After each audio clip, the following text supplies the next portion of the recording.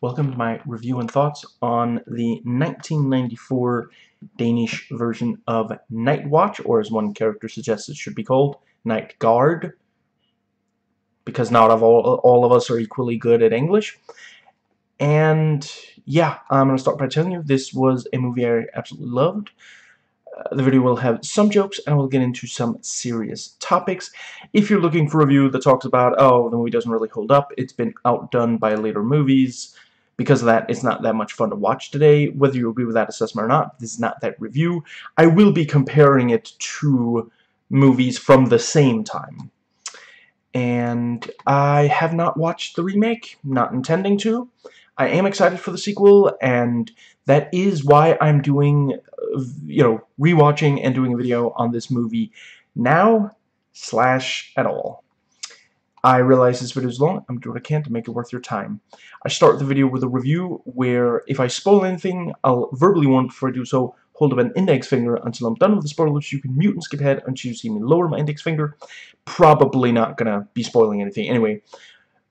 And as soon as I end the review itself, please note the rest of the video will have lots of spoilers, including discussing the ending. So, this movie is rated R. And yeah, it's not as violent as that suggests. So if that's, if that's a big part of why you go to these movies, yeah, this is not really gonna scratch that itch.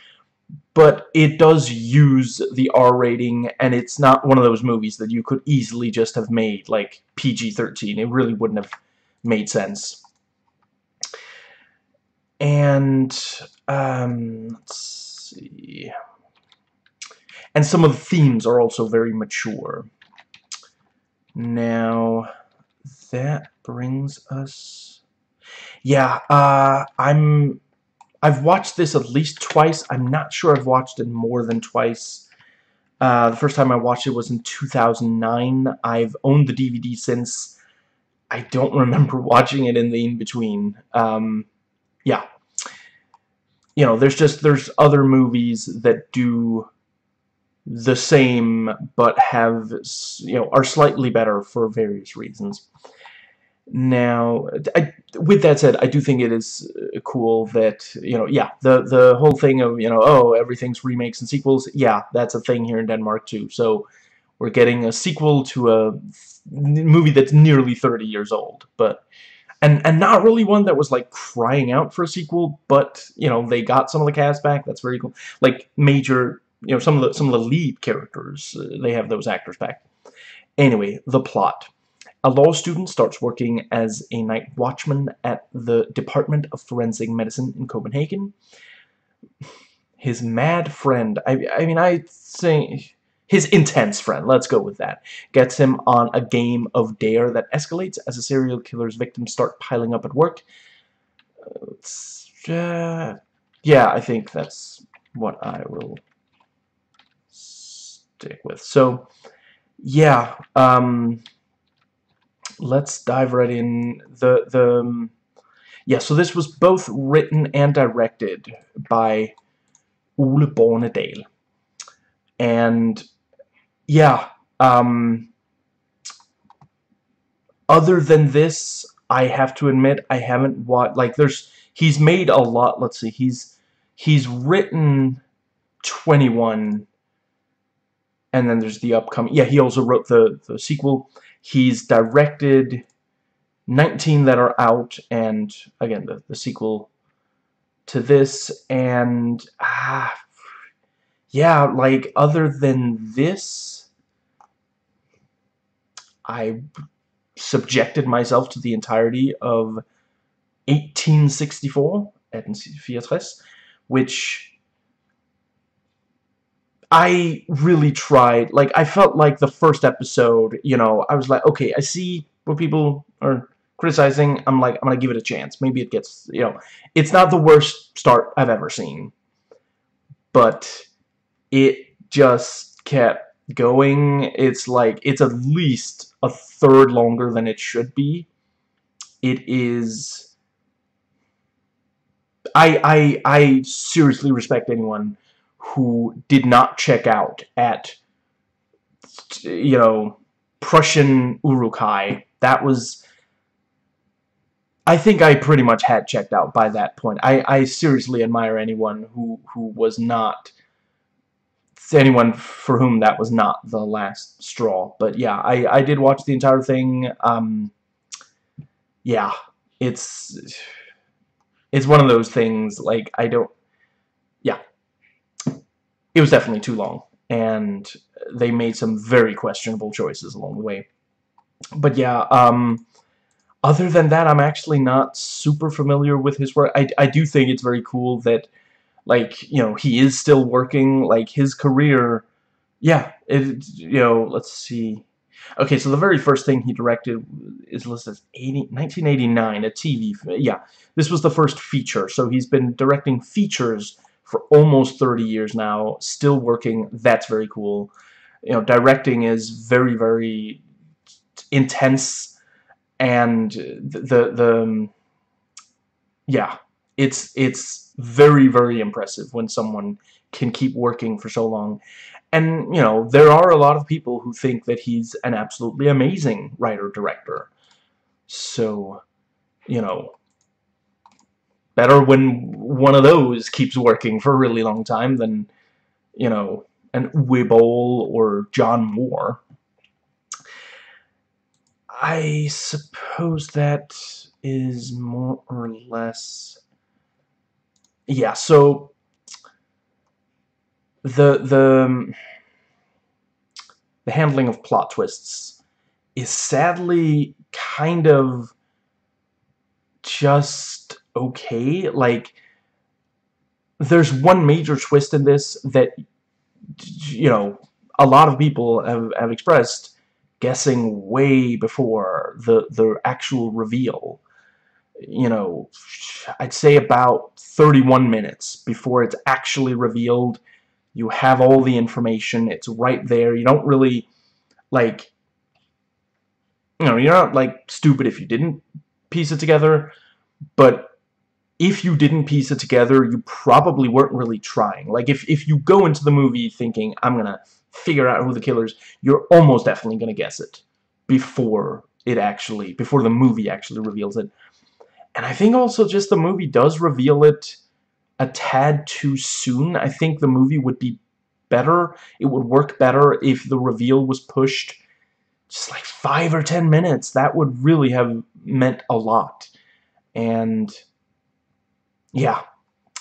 Now, let's see. So right. Yes. So some critic quotes about the direction. So yeah. Originally, Bornedale worked in radio. You know, in the 80s, he did these, you know, completely audio-based kinds of things, and you can really tell from this that he has a very high respect for the power of audio. You know, I've seen, you know, depending on who you ask, some people phrase it somewhat harshly as audio is the cheapest way to scare an audience. I prefer the phrasing that says it's often the most effective way. Anything you show allows our eyes to adjust to it eventually. Even Freddy Krueger, as horrifying as he looks, eventually we all got used to what he looked like. They even kind of started playing around, like, you know, they had like jokes. You know, like if you go back in the first one, he's not really making jokes. Like, he'll say things that, like, oh, you know, it's like a play on words or something, you know, but it's not really funny. It's just very, very intimidating, you know. And eventually he's just going around making jokes, and people are like cheering, hoping to see him. And here, it's not really... this is not it's not that the film isn't visual, but the scares are often via the audio rather than the visuals. And yeah, just like anything you hear that you don't see clearly, your mind is gonna start making pictures, and those pictures can't be topped by almost anything a movie can put in front of you. You know, there's a lot of movies where the visual works really well, but horror movies, like a lot of the best ones, it's the implication. It's where your mind goes rather than what you see. Now, yeah, so the American version, it's Ewan McGregor and Nick Nolte, and I gotta say, the fact that the two of them are kind of a letdown, or I suppose it's not their fault, and it's not Bonadale's fault either. You know, it's just it's what American what American studios think the American viewer wants. That's why you know, I haven't watched that one, but I have watched at least a couple of hundred American movies. You know, I love a lot of American cinema. I don't think that the American moviegoer is as ignorant and simple-minded as a lot of American studios seem to think they are, but it does not really help matters that a lot of the worst, you know, like there's some incredibly bad American movies that actually did really, really well. You know, like there's a reason that, you know, Friday the 13th became a huge success. They made, you know, 10 movies, one spin-off, or crossover, I suppose, one remake. You know, they probably say, if the remake hadn't been so badly handled, they would probably be making them today. You know, they recently made 3 Halloween movies. You know, pretty big fan of, you know, I'm not saying they're the best movies ever made, but they're definitely the best of the sequels by a long shot. But yeah, the fact that incredible movies get missed by the American public does mean that a lot of American movies get made that are just not really trying that hard. And that is something that, you know, say what you will about this movie, it's not really phoning it in. You know, I've seen some people, like, for sure, there's not everyone thinks it's equally good. And it definitely does, like, considering, you know, so yeah, like I mentioned, this is from 1994, and the movie Seven is from 1995, you know, so people didn't have to wait very long to get something that was, like, just, yeah, you know, it's not fair to have to compete with David Fincher, but, you know, you kind of do. You kind of do have to if you're gonna make a movie that's in... And I'm not saying that when they were making this movie they could have known about Seven. Like I mentioned, this came out before Seven. But it is just, you know, this didn't have to... This could have been more of a contender when it comes to that. And it is this thing that, like, I don't think it was trying as much to be, you know, this, like, competition for the American, you know, yeah, it just isn't... It's more like trying to see, can we Danes make, you know, a movie that has these very American traits to it? You know, is that... would that be interesting, basically? You know, more that's... You know, if you don't know Denmark, we're nowhere near as like hyper-capitalistic as America is. So yeah, like it was kind of, you know, there's this game of dares in the movie that I may have already mentioned. You know, it kind of feels like the movie was almost made on a dare. You know, and they went, they tried to make it the best they could, but it wasn't trying to, like, you know, upend cinema. It wasn't trying to, you know, and it's all, you know, it wasn't the first of the 90s serial killer movies. You know, I'm not 100% certain if the first one was The Silence of the Lambs, which, you know, has aged very poorly for its transphobia, but otherwise is quite impressive for many reasons. The I'm not certain if it was the very first one, but that one definitely did set a tone. You know, there was a certain expectation, and that's also the thing. This movie doesn't really live up to that, and I don't really think it is trying to. You know, now let's see. And I would definitely say, you know, it's a movie. It's never boring, and I don't think that there's really any scene that just feels like, you know, what was that there for? You know, there's always some purpose. But, you know, it's not trying to, it's you know, American movies also have this thing where they're scared that the audience will tune out. So, you know, American audience that has been raised on, like, TV with, you know, a break every 7 minutes, that, you know, we have ad breaks as well, but it's every 15 minutes, and I mean I can't speak for every Dane out there, but I've always felt that it was like, okay, I'm gonna go get myself, you know, pick something out of the fridge that I can sit and eat when it comes back from, you know, we have one break every 15 minutes, or for movies it's every half hour, but, you know, if it's a half-hour show, it doesn't make sense to only do one after the entire, but yeah. And ours are not, I want to say the American ones, it's been a while since I was in America, but yeah, like 2 or 3 minutes. Ours are like 5 minutes, you know, every 15 minutes for shows that are less than an hour, every half hour for movies or stuff that's longer than an hour.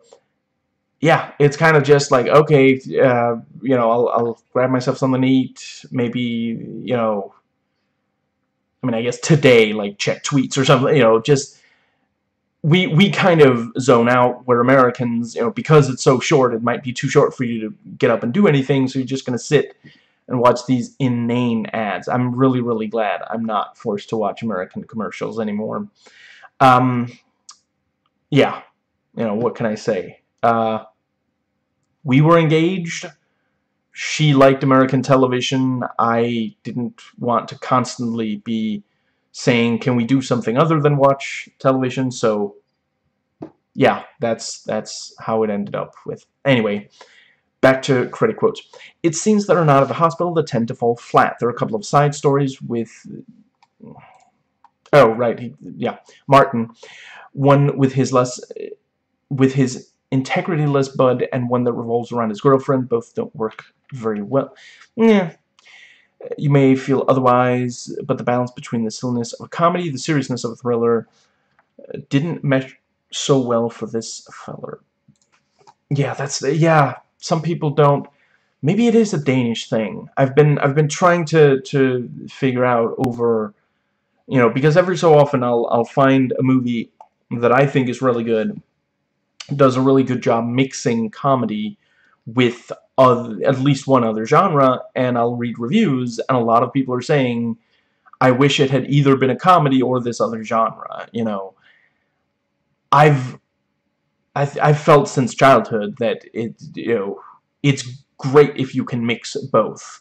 You know, if you're screaming from fear one scene and laughing uproariously in another, that can be, not always is. And I don't, you know, there's a lot of excellent horror movies that don't have that much comedy.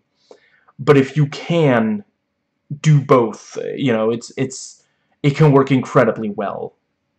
You know, this is something we've seen with I can't believe I'm blanking on his name. Jordan Peele in more recent years. And let's see.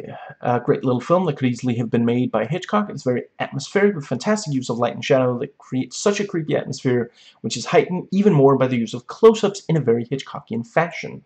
Once the killer is revealed, things start happening a little too fast for my liking, but it still makes for compelling viewing. Do not miss it.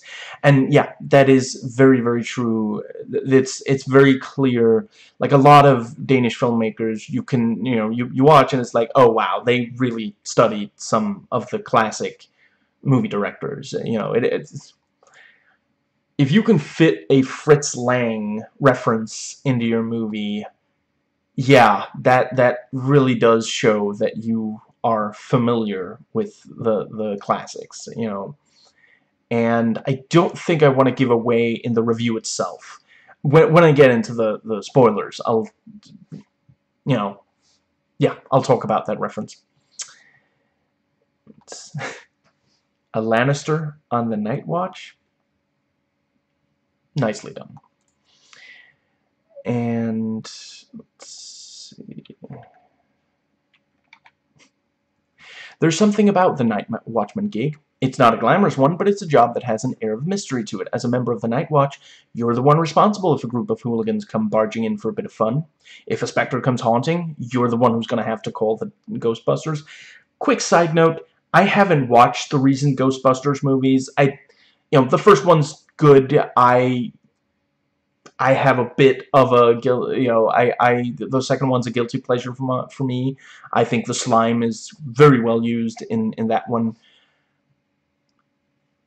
If neither of the new ones, at least once, have someone say, who you gonna text, Ghostbusters, I really think that's a missed opportunity. Anyway, back to the quote. A serial killer marks your location as his hunting ground. It's up to you to save the day. It's an occupation full of uncertainty. Let's see, and...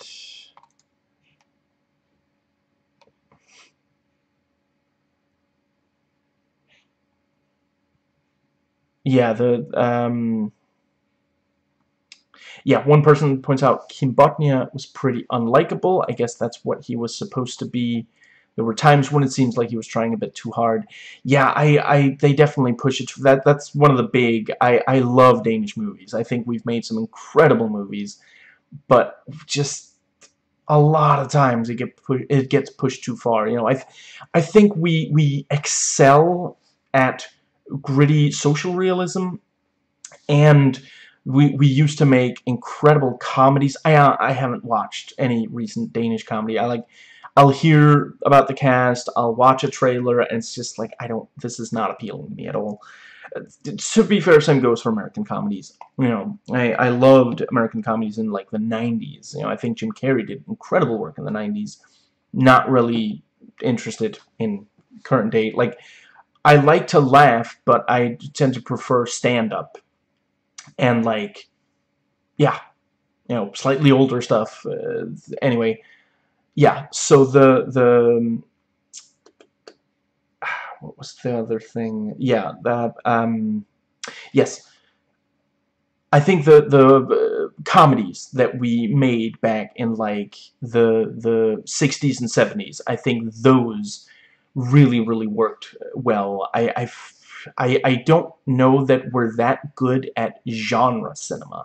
I think whenever we try to make an action movie or a horror movie, a lot of the times, like, it doesn't come out quite as well as, yeah, just and again, maybe some of the reasons I've seen some recent trailers for like Danish action movies, and they actually look pretty decent. If yeah, maybe at some point I'll try to sit down and watch. But yeah, there's a lot of times where we'll just push things a little too far. Something will end up a little too silly or a little too, like, dark.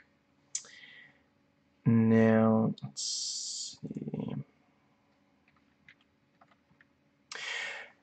Right, and I thought this was a good critic quote. The story was a good whodunit mystery thriller. Whether or not I classify this as a full-blown horror movie is iffy. Sure, you could watch it on Halloween night and get a kick out of it, but you just as soon see it on A&E Mysteries. Does that make it a bad movie? No, it just means that the audience is slightly different. And, yeah, it's, you know... Oh, that's right, yeah, actually, you know, I was about to say IMDb says it's... Nope, IMDb does say thriller. And... yeah, I mean, I can somewhat understand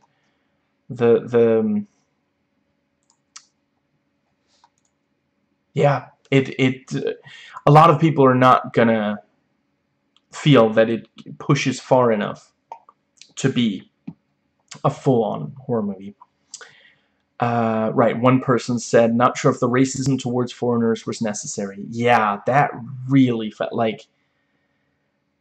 at this point, I would like to say I am not from Copenhagen. I am not going to make any excuses for... there's some really screwed up people there. Not saying everyone, but some people just, yeah. And yeah, it is, you know, sadly there is some racism. You know, we have a number of Muslim immigrants, and sadly some people kind of act like, oh, well, if one of them has to, you know, and yeah, of course, you know, if you have enough, if a group gets large enough, you're gonna find at least someone who does something wrong. But, you know, yeah. Let's see. Right, one person says, towards the end you are against the wall, clawing at the wallpaper out of sheer excitement. He says the US remake is 5th rate. Wow. Yeah. Let's see. And but yeah, in some ways it's a much more European movie than a lot of the American ones, but it also isn't quite up to like the horror standards of other European, you know, at the risk of, you know, I know the following is a cliche, but there's a lot of great Asian horror, which, you know, yeah, you wouldn't call it American, but it is much more consistently scary than this movie, and that is like, yeah, I would, it is, you know, I would almost add comedy to the you know, comedy thriller as a genre, because a number of the scenes here are funny and not even remotely thrilling. And it seems we're like, I don't know if the American remake did this, but like you could easily rewrite a lot of these scenes to have like, ooh, you know, this is happening and the killer is watching, you know, but they don't. Instead, it's just people, you know, yeah, it's mostly, it's these two couples, you know, which I just realized I haven't actually particularly... So there's Nikolaj Coster-Waldau, who you may know from Game of Thrones. His character Martin Kimbotnias Jens are two friends. Martin is with Kalinka, played by Sofie Gråbøl. And no, her last name was not written just to, you know, make it really difficult for Americans to type her name. And Lotte, played by Lotte Andersen, is with Jens. And yeah, a lot of scenes are one or more of these four, and they're, you know, it's like I said, it's not like boring, but they're like doing stuff. You know, Kalinka is like, I guess, is she studying to work at a theater? You know, she's an actress, you know, and yeah, you know, like you'll see her, you know, talk about, oh, I gotta do lines, you know, not lines like, but, you know, practice lines.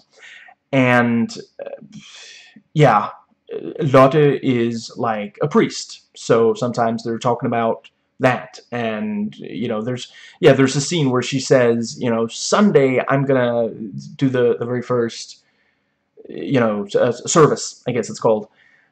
not a Christian. So anyway, but yeah,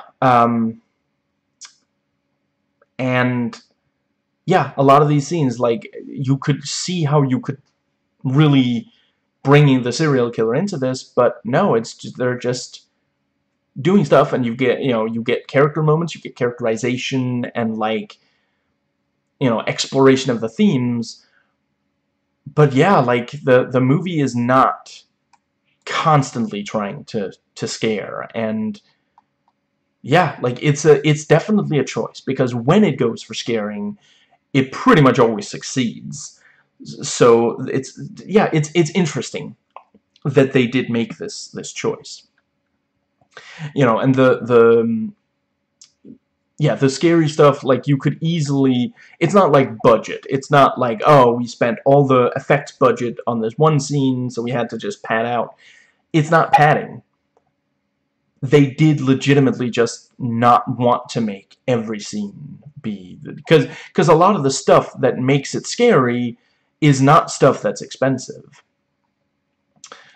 Now, it's not like big effects shots or set pieces or that kind of thing, for example.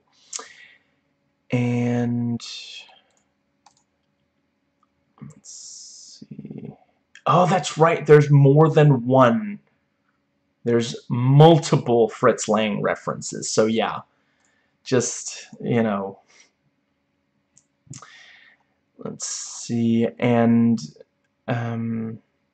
right, and one person points out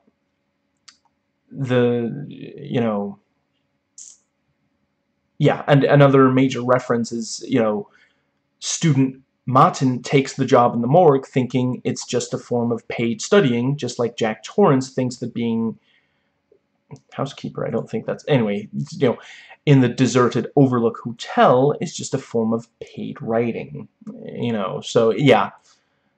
Both Jack and Martin get more than they are asking for. And let's see. Right, and one person says it takes a little while for the story to unfold, but the blood gets pumping towards the end. And let's see. Yeah, this is, I'm not 100% certain if this person is like an American, but it kind of reads like an American, it's certainly someone who's watched a number of American movies. So anyway, yes, the lavish praise for this movie suggests that it was a very important film for its time and place. However, I find that Nightwatch isn't a particularly tense thriller.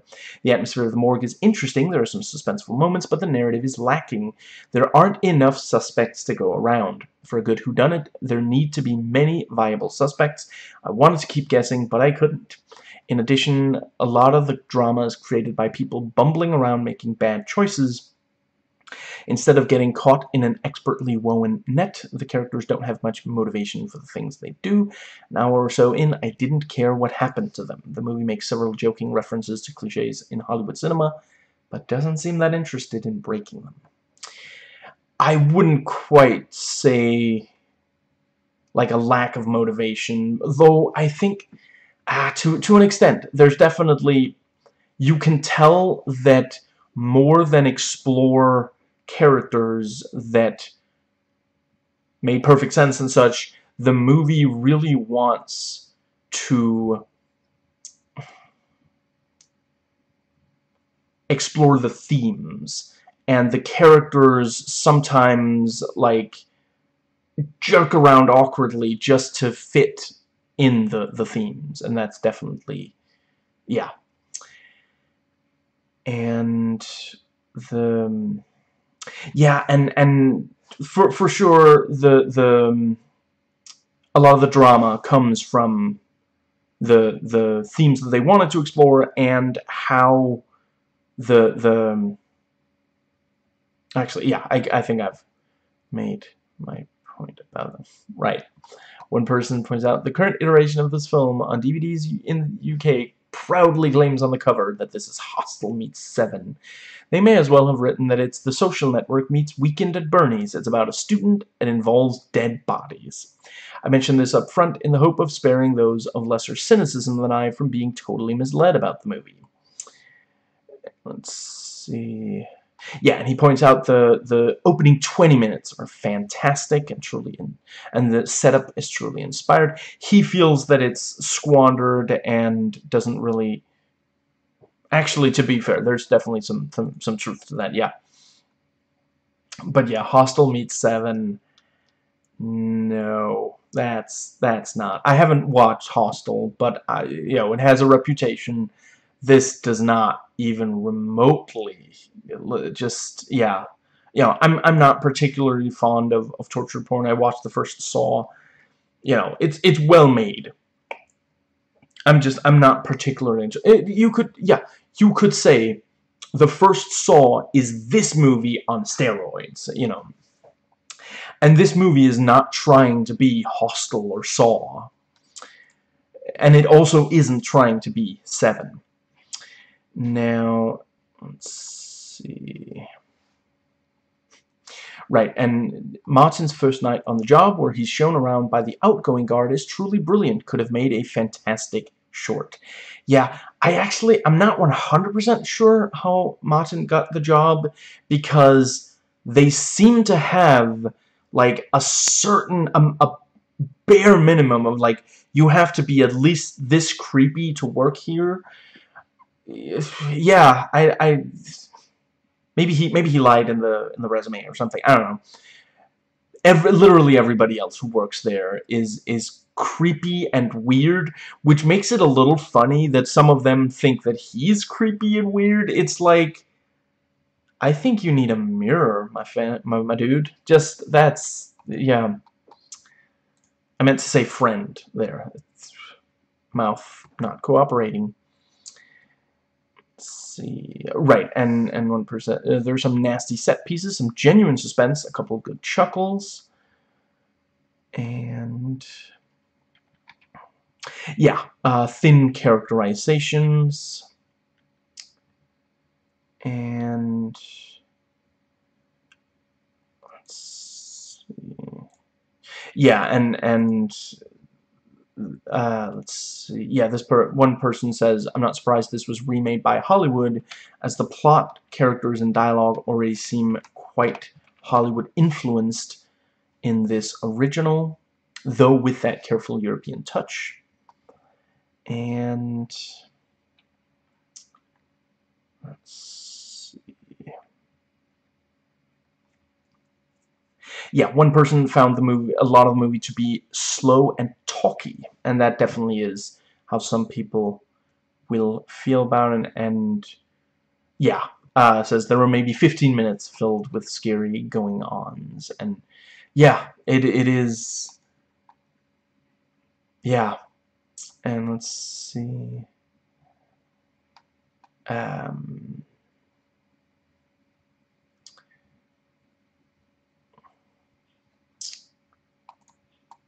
I think that might be about. Right, yeah, one person says, the first act is highly entertaining. It goes into a second act that becomes a bit cloudy. The restaurant scene is quite painful. The third act is full of suspense, causing one as a viewer to worry about the characters. The cinematography gives a conventional air during the day scenes, and the night scenes give a sense of tension. The camera movements are a delight. Soundtrack is quite effective, especially in suspenseful scenes. Let's see. And I think that might be more or less it for that. And let's see. Yeah, one person points out, it's just because it's not an American horror movie doesn't mean that it's automatically like amazing. Let's see, and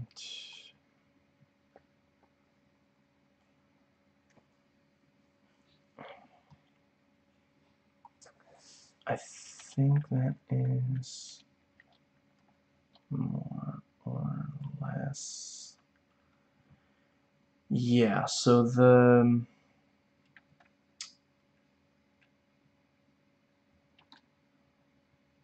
Right, and yeah, some people point out if you don't speak Danish, you know, watching this with English subtitles, you know,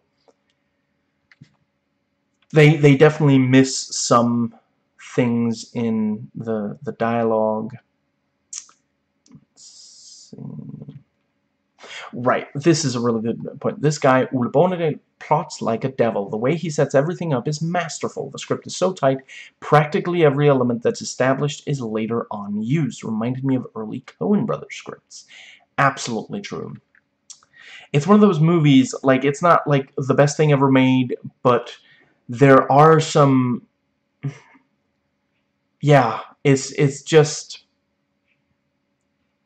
Some people praise it to high heaven, and some people say, ah, that was, you know, nothing impressive, and I feel like the truth, it's closer to, you know, praise it to high heaven than absolutely nothing, but, you know, some of the reviewers do manage to very accurately assess it, but yeah, a lot of people, a lot of the reviewers just, yeah, go in either of those directions, and yeah, it's just, I don't think it's the most useful for those who haven't already watched it. You know, I only read reviews of it after already watching it. Right, and this critic goes on to say, it also provides the viewer with sufficient food for thought, what with the underlying themes about the connection between sex and death, man's self-destructive tendencies versus his instincts for survival and self-preservation, and more. That's yes, 100% agreed, and that's the thing that I wish that some of these people who are like, ah, this is so boring. I mean, it's not boring the way that, like, there's actually there's depth there. There's something for you to think about, you know. But if you're used to watching American movies that aren't trying, then watching a European movie that's like trying but not trying to top American ones, yeah, you might miss things like that, and it's, you know, it's too bad. And I think that might... Right, let's see.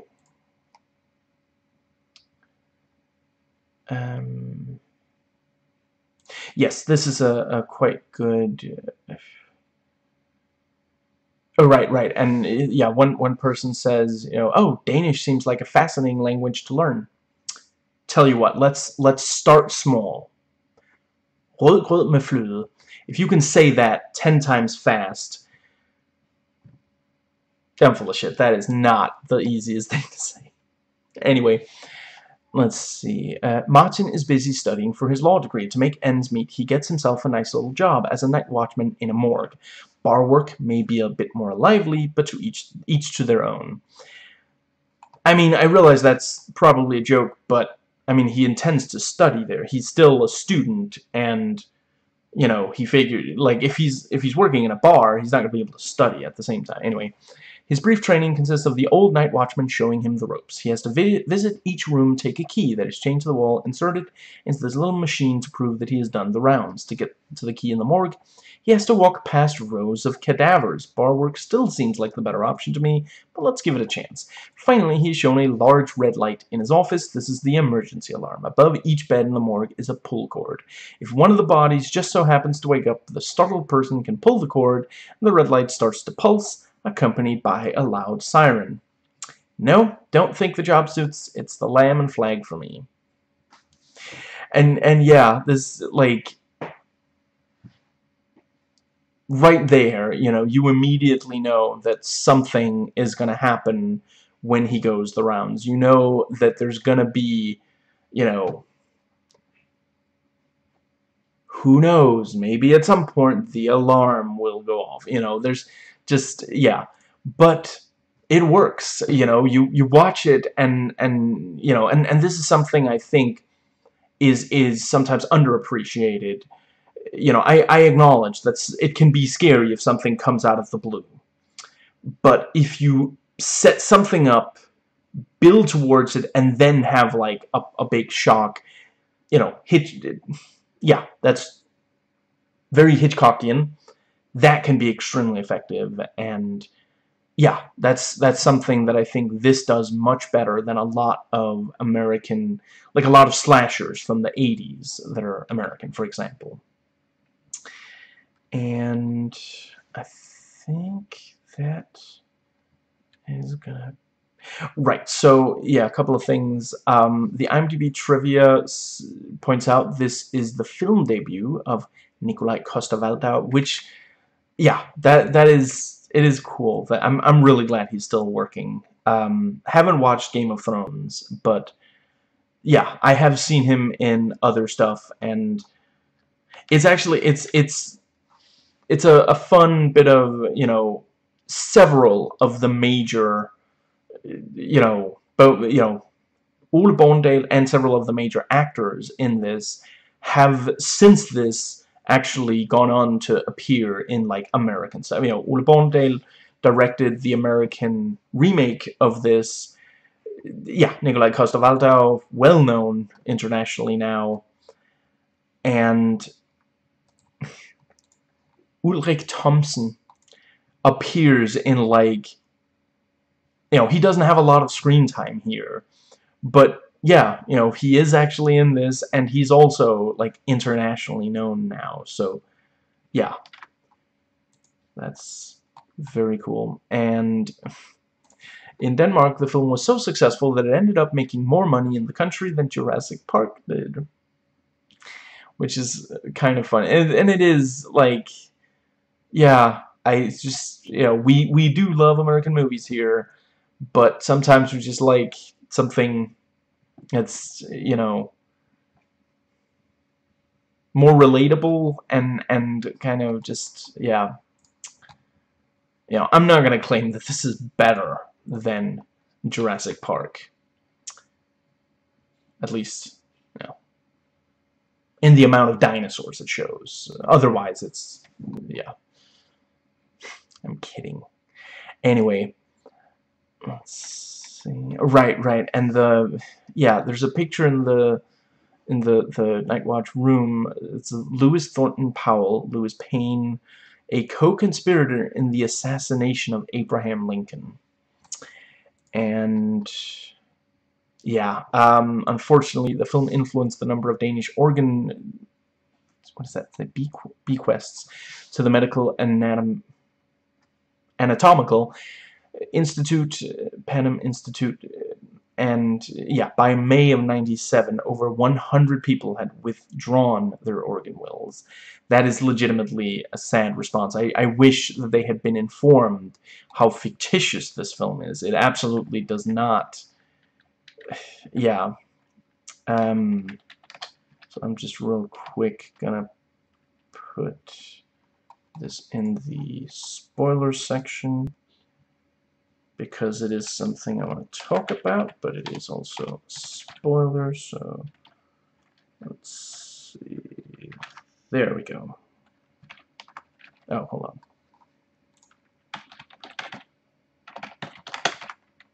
There we go. Oh, right, and this is the debut of Rikke Louise Andersen, right, who plays Joyce. And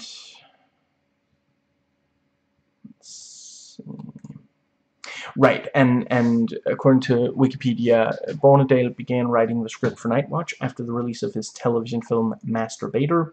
He was inspired to make the movie after a trip he made to a morgue in Copenhagen. He stated in an interview, "I went to this morgue in a city of 1 million people, and it was both scary and beautiful. It made me think about how outside there is this daily life going on, and suddenly you're standing in a cellar realizing this is where it all ends. It makes you think about life and how you're living it." And that really comes across in the finished movie. And that's the thing, you know, I mentioned earlier, you know, oh, you know, they could easily rewrite a lot of these scenes to have the serial killer, you know, he's watching them, or he's like, you know, but that wasn't, you know, the thing that the movie is meant to be about is, you know, thinking about life and how you're living it. And yeah, like, I don't know that Bonadale, I could imagine he could easily have written the script to be more about the serial killer, but yeah, I mean, I don't think he was, you know, the obviously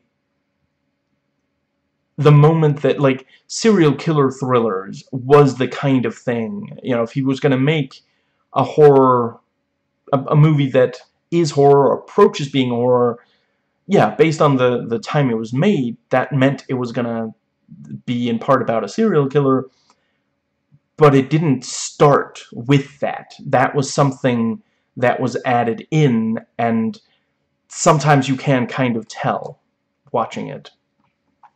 Bonadale also wrote much of the script at night. He states, "I was writing the story at night in an office all by myself, sometimes until 4 in the morning.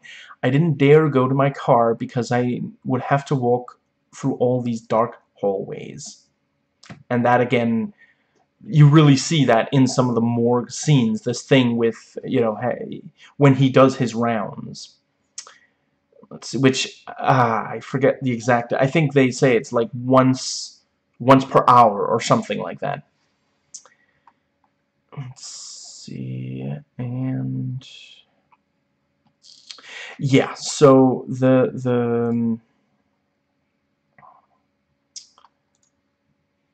yeah, the editing and cinematography, with only a handful of exceptions, are inspired using light and darkness immensely well, utterly terrifying the audience.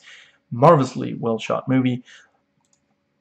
Let's see, and yeah, the plot definitely does have some details that strain credulity. Still, this is exciting and creepy whenever it attempts to be. The relatable story, credible, well-developed human characters are the driving force of the movie. In between the sequences of suspense, to keep it from overstimulating the audience, there's humor. Every joke and gag are funny. None fall flat or try too hard.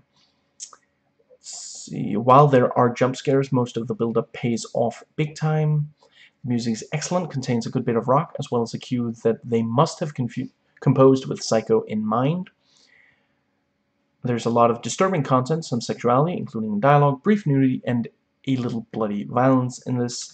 The DVD comes with a well-done half-hour-long behind-the-scenes featurette that covers the majority of the areas of production and the theatrical trailer. And let's see, yeah, I did have one. What was it? Right. About the nudity. I think was some. Yeah. There's some male nudity also, and you know, some. Yeah, if you're used to watching American movies and you sit down to watch this, you know, just be aware, like, we have a much more relaxed, especially back then. You know, today it's maybe a little more, you know, but we're nowhere near as, yeah, we're not hugely Puritan here, so yeah, nudity is not necessarily going to be treated like this, you know, huge thing. That was a Freudian slip. Now, considering his work in Bleeder and Pusher, there's a certain logic to Kim Botnia being all about pushing boundaries here. And it is kind of interesting seeing him play this much more, like, maybe Bleeder also, but Pusher, he's much more, like he's downright unpleasant. You know, he is a pusher. He is a drug dealer in that. Right, yeah, y'all don't call those pushers, do you? It's one of those things, like, when I first learned, you know, okay, so America calls them drug dealers, we call them pushers, but pusher is an American word. Why did we take an American word, but not their word, instead of just making up our own word for that kind of thing? Anyway, but yeah, you know, he's unpleasant and very, very intense in that movie, and here, he's like when I was doing research for this video, I literally I had forgotten that was Kim Botnia in this movie. Like, I remembered the character, but, like, when I think about Kim Botnia, yeah, like, Pusher and Bleeder are the movies I think about, so, yeah. where a lot of American movies get the scares from things that happen, this gets them from the technical aspects. The flickering lights and otherwise dim lighting of the hallways of the forensic department, the tense music using string instruments, the enjoyably over-enthusiastic sound design, the camera work and editing, and where American movies dealing with serial killers from this time had a lot of kills, gore, and the like, this one doesn't actually seem that interested in the serial killer so much as using the serial killer to explore nihilism and cynicism. The 90s were a very cynical time, and these themes are also explored in the Game of Dare, which this has about equal interest in as the killer. And, you know, both are introduced very early on, and there's a number of scenes that focus on there's probably more scenes of the Game of Dare than of, like, the whole thing with the serial killer.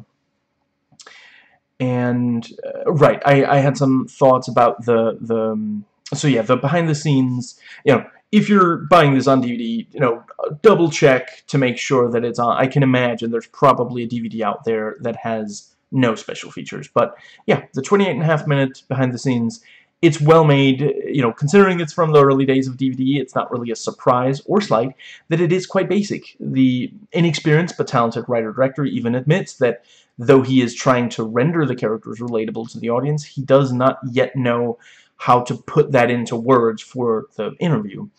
It is an interesting featurette, but by today's standards, it really doesn't contain anything that is not already considered standard. A lot of it's general information rather than diving deep into the specific film, which would, of course, have increased its long-term appeal, but I'm not sure they expected it to be as big a deal. You know, I'm sure when they were making this, they had no idea that there would be an American remake, and, like, you know, it would be, yeah, you know, this big, you know, like I mentioned, Kim Bodnia is in this. I forgot, and I'm a fan of his. I think he does amazing in Pusher, Bleeder, you know, just, yeah, like he's oh, and he's actually also internationally known. He was on The Witcher. Very cool. Now, let's see, but yeah, you know, they decided to focus on the general, and again, at the time, that was becoming a thing. When, you know, when this movie was made, they didn't even make DVDs yet. You know, it was harder to find behind-the-scenes secrets. Like, originally, it was almost definitely just meant to be shown on TV, you know, because it clearly was made while they were making the movie, you know, but yeah, it would have been great if they were talking about, okay, so for this scene, I was thinking that, you know, and they talk a little bit about specific scenes, but a lot of it is just, you know, and it is very cool. Like, you know, if you've never watched, like, okay, even if you have, you know, I've seen a lot of, I can't believe I'm blanking on the word, hold on,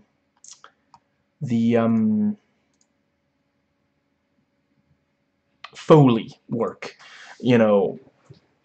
Yeah, it's fun to watch them do the Foley work, you know. And the featurette is also slightly hurt by the Danish culture of confidence being seen as a negative, basically a sign of arrogance. There's a Danish saying, "Who do you think you are?" We call it "Jantelov."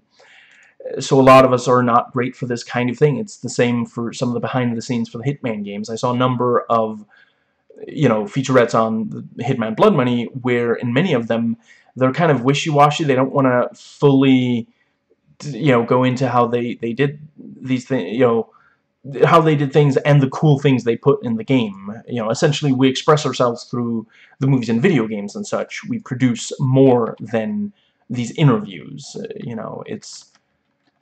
And I realize that that's, you know, might seem counterintuitive as someone who makes, you know, thousands of YouTube videos, you know, talking at great lengths. But, you know, what can I say? You know, there are certain reasons I have a lot of confidence for this sort of thing. But, yeah, a number of other Danish people, you know, they can be incredibly talented at, you know, filmmaking or video game development, but they're not great at. And it is also the kind of, like, it is kind of silly that we even expect, like, you know, if you're a director or you're, like, you work on video games and you're used to, like, sitting and doing stuff on a computer, yeah, you're not necessarily going to be great when people shove a microphone in your face and point a camera directly at, you know. I do this to myself. This was my choice. Nobody has ever tried to, you know, there was a petition circling to try to talk me out of it. More than one, crap, what are they called? Intervention attempts, you know, but I'm too stubborn to quit. No, I love doing this. Let's see. Yeah, the opening of the movie does a really great job setting up, like, it actually, the very opening of the movie is this, like, the camera, there's a long shot, it's maybe 2 minutes, where, like, it'll pan across, you know, you see, like, the pictures they have on the wall, and you know, just various, you know, so you get an introduction to the 4 characters through that. And yeah, so I'm not going to give away whether it's a happy ending or a sad ending. The ending does fit what came before. I think it's fine. Some reviewers absolutely hate it and felt the, you know, the movie was great until it reached the ending. Now, I think that is pretty much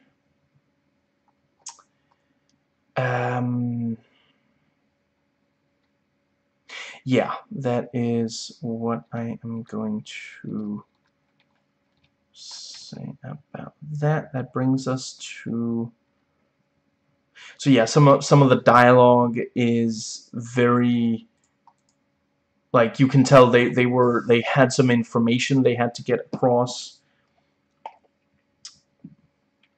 And now there are 2 entries in the IMDb quote section. One of them is good, the other is bad.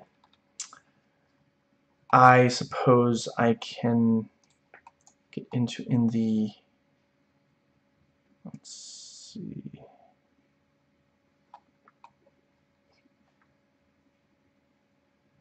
Honestly, the one that's bad, it's maybe more the fact that, like,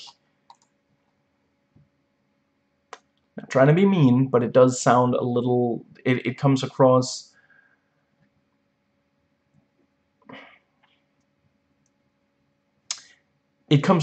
as a Danish person who maybe doesn't have the best grasp on English, trying to translate the Danish dialogue into English, and it doesn't completely sound right.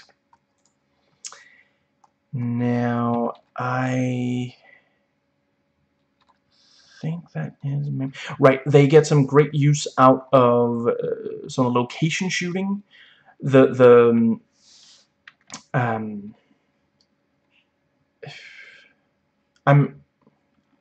might have actually had, like, some access to a morgue. Maybe it was like a set, but it looks incredibly convincing, certainly. And yeah, just, like, details, like the fact that the lights are, like, flickering, and this thing, like, you kind of get, you know, it's this thing of, oh, you know, maybe nobody who, like, maybe every so often the Nightwatch will say, can we fix the flickering light? I have to deal with this every night. And the rest of them are like, whatever you say, I'm home by the time you have to deal with that, so, you know, whatever. And yeah, just these nice long hallways that you have to walk down, and the sort of fluorescent light, you know, just it's very unpleasant, the morgue itself. And yeah, so the movie is 101 minutes without credits and 103 with, and I would say the first watch the first 35 minutes. If by then you really don't care what's going to happen to the characters or with the mystery, yeah, you can go ahead and turn it off. And yeah, so the best element of the movie is the exploration of the themes tied with some of the really scary scenes, and the fact that, like, yeah, like, there's not that much violence and gore, and it still manages to be very, very, like, creepy. Let's see. The worst aspect is probably that the mystery is ultimately a little too easy to solve on your own. There's too few suspects, and some of the information we get just kind of, like I mentioned, you know, you can probably figure out what the twist is before the movie reveals it. And yeah, so something, you know, others criticized, you know, it gave a bad name to doctors, and that is, yeah, very, very frustrating, and just, yeah. So yeah, the thing I was most worried about was the banes of Danish films. Bad writings, things either having zero consequences or excessive consequence. And yeah, there is a little bit of that. You know, I mentioned, you know, like, everyone who works at this, you know, the forensic department, you know, near the morgue, everyone there is creepy and weird. And, you know, that's the thing. Like, at one point, Ole Bornedal figured that's going to make the movie more effective. That's going to make it scarier. If every time you're there, like, you know, there's not that many people there, but occasionally, you know, Martin has to call someone, and there's a certain logic to that. But then at another point, he figured they should, like, the people who work there should think that Martin is weird. And then he didn't stop and say, wait, those two contradict each other. I have to change one of them. And so we just end up with this movie that, yeah, it just doesn't completely, that aspect doesn't completely work. Now, the things I'm most looking forward to was the cast and the direction, and the movie absolutely exceeded expectations. The trailer does give at least a little too much away, but it does also give you a good idea of what the movie is like. And I do think the trailer is worth watching. You should maybe watch it after watching the movie. And it is, you know, it's difficult to make a good trailer for a horror movie. How do you not give too much away? The cover and poster arguably give, yeah, yes, the cover and poster give at least a little too much away also, and they do a decent job giving you an idea of what the movie's like, as much as just a still image can. Now, this has a 60% on Rotten Tomatoes based on 5 reviews, 3 fresh, 2 rotten. The average score was 5.60 out of 10. 80% from audiences with over 1,000 ratings, 3.8 out of 5 being the average rating. And right, there are no, the two, oh, hold on, there's a link. And it's dead, a dead link. Yeah, I would quote from the 2 rotten reviews, but there are no words. I can understand why some people felt it was disappointing after seeing 80% from audiences. And it's not on Metacritic at all. On IMDb, there are 44 user reviews, 41 if you hide spoilers. Don't mean to brag, but my own old 2009 text review is the second, you know, second to most popular of, and the, let's see, yeah, so the, of those user reviews, right, and I read all of them, Of them, 0 gave it 1 out of 10, 1 gave it 2, nobody gave it 3, 1 gave it 4, 2 gave it 5, 4 gave it 6, 6 gave it 7, 10 gave it 8, 9 gave it 9, and 3 gave it 10. So largely it was very positively received. And let's see, what was the thing with... It won 10 awards and was nominated for an additional 2. So yeah, let's see, Nikolaj Coster-Waldau was nominated. Rikke Louise Andersen did win. Bornedal won for direction. Kim Bodnia won. Rikke Louise Andersen won another one. Because it's Denmark, our awards are called Bodil and Robert. Or Robert, if you want to be that way about it. And it won for editing, makes a lot of sense, and makeup, yeah, 100% makes sense. And let's see, that is it. Yeah, Bornedal won a bunch and was nominated for a couple he didn't.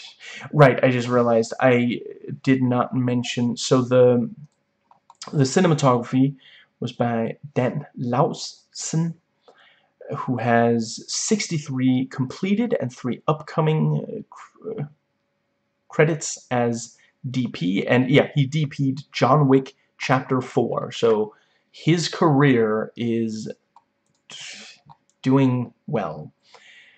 The editing by Camilla Skovsen, she has 47 credits as editor, last in 2018, and nothing coming up. So, and then you have the the music. Oh, did they just list all the artists who contributed? Okay, here we go. Yeah, so the composer for this is Joachim Holbeck. 45 credits as composer, and oh, he composed for the new... Oh, that's right. Yeah, they did make a recent... Yeah, apparently... Oh, I don't actually know if it's new, though. Yeah, he composed for The Kingdom, Riel, our excellent original, not the garbage American version. I don't even... Like, I don't want to make a big deal out of it. I didn't watch all of it. I watched some of the American one.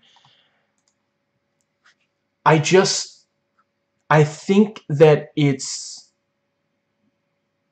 baffling that they take, like, you know why it's called The Kingdom or Riel? That's because it takes place at let's see how to best translate. It's this Danish hospital called Rigshospitalet, or the Hospital of the Kingdom. The kingdom refers to the hospital. How do you make an American version when America has never been a kingdom? It's just like, right off the bat, at least change the title. Like, America has well-known hospitals, like internationally known hospitals. Just change the title. It doesn't have to be the Kingdom Hospital. Just, yeah. And, you know, it's not like a royal hospital. It's not where only the royals go. You know, it's... I think it might be the biggest hospital we have, and yeah, sometimes we name big things here after the fact that we're a kingdom, you know, yeah. Let's see, but yeah, so he is still working also, so that's great. And then, yeah, this, let's see, yeah, they listed some artists. Yeah, I appreciate the enthusiasm, but I think music by is mainly for like the main composer, not like the people who... what you want to do is add it to soundtracks, which I think they also did. I think, yeah. So that's also a thing. If you listen to this and you're like, I gotta listen to that music, there's some of the music is on the IMDb soundtrack page. Let's see. So yeah, 4 like major ones, and then this like this old kind of light song that is something that what's the word? It's basically I think it might be like a children's song, and it's like used to creepy effect, But yeah, there's some really great rock music in the movie, and at least some of them, possibly all of them, are listed in the IMDb soundtracks page.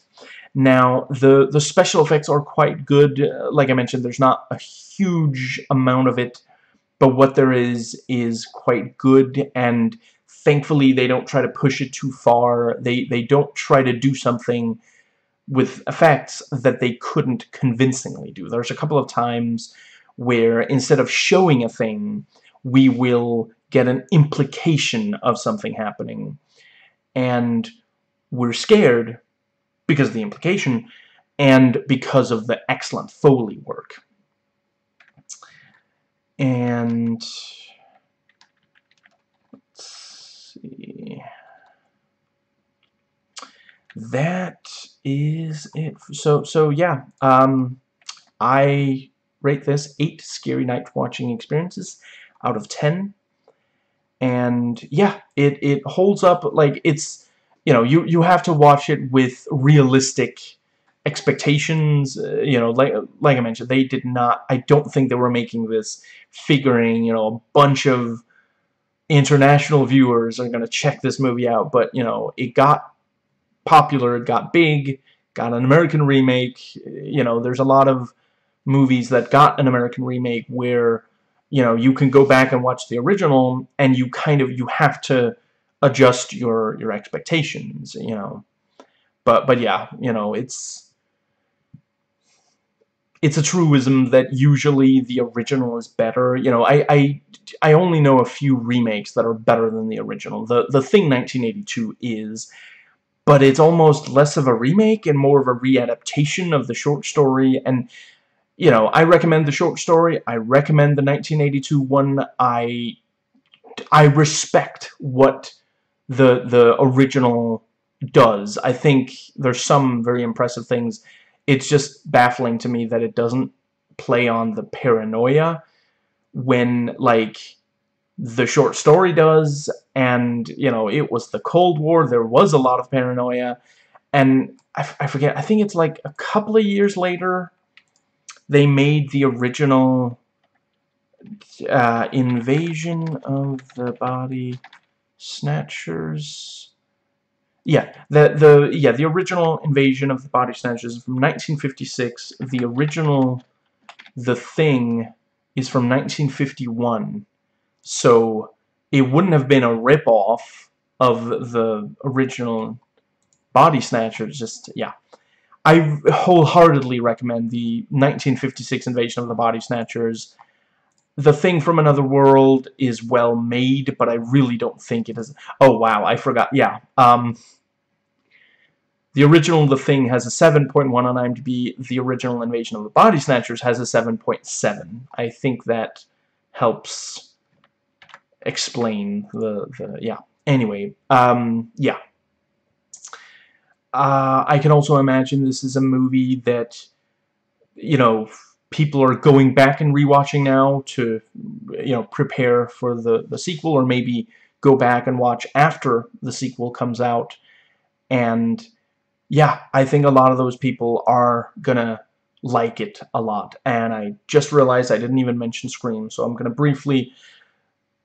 I did already mention that it references American films.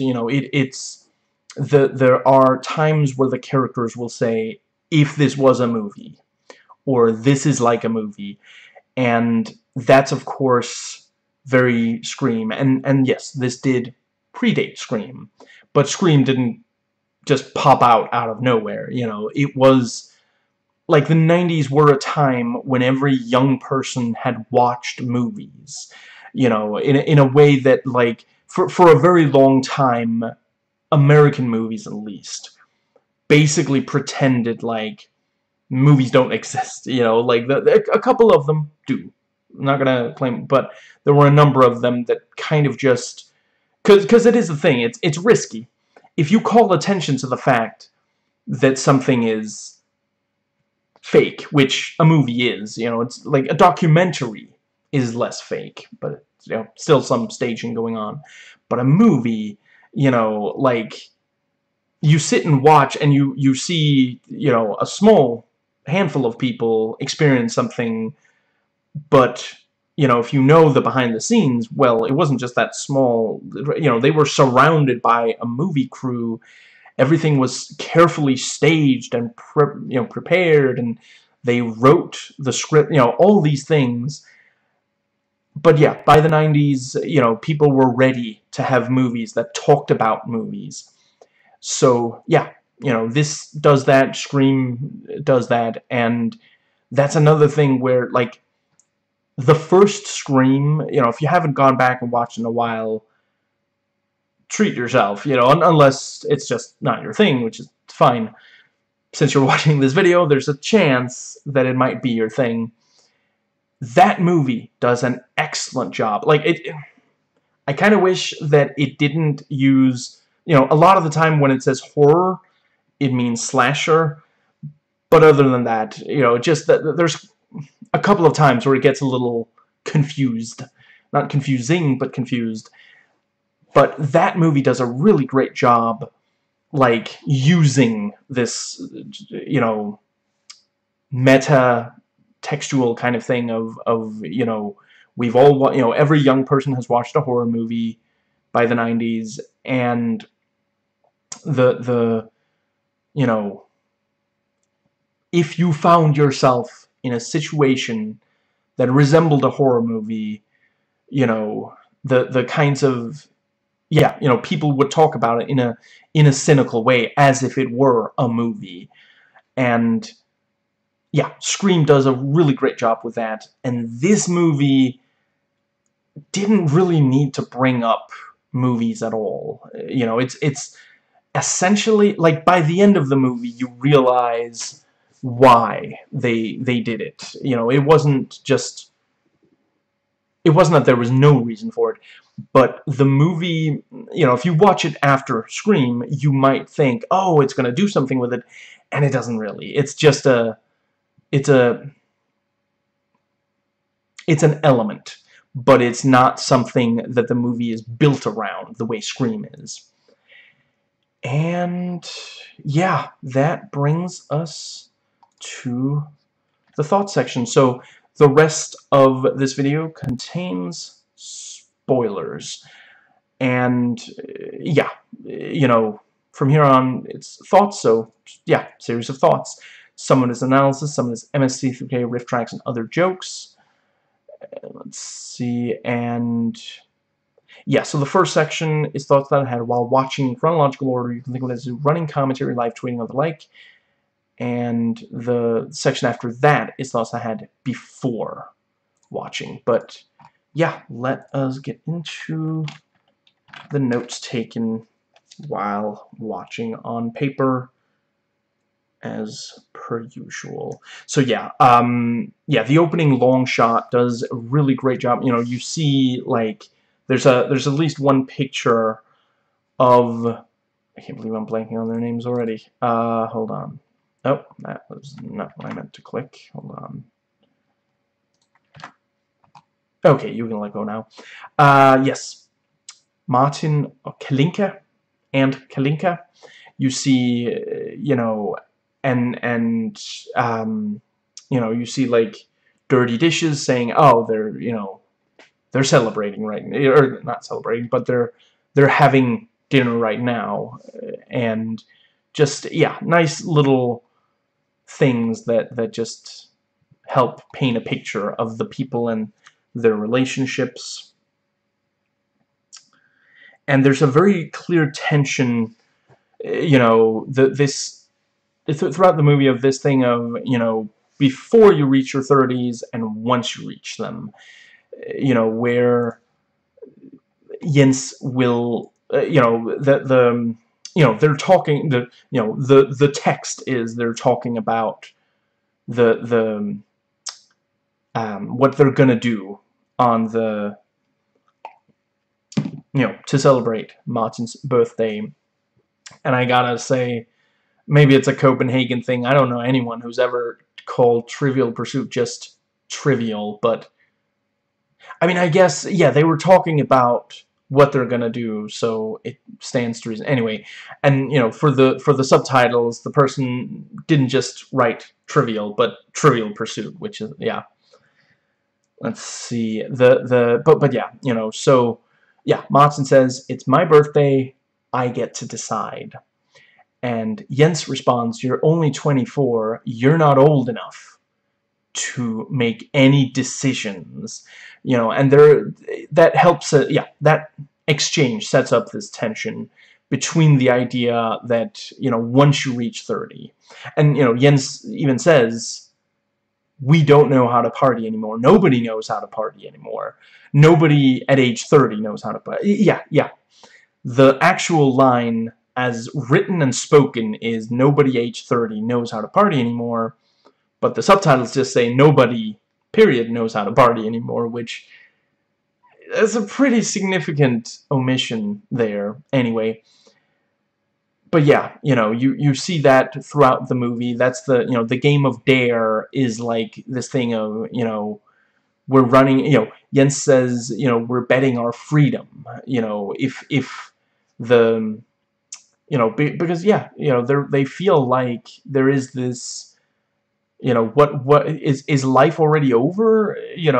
Are they really going to be boring already, kind of thing. And yeah, let's see. And I appreciate, it's clearly a fun party until the new job comes up. Then, Martin, to the new job. And Lot is like, I can't believe you're really gonna do it. It's disgusting, kind of just, and yeah. and the old, Gert Lufquist, R.I.P. Holy crap, dude. He only died at age 90. That's, yeah. Very, very, that's not bad.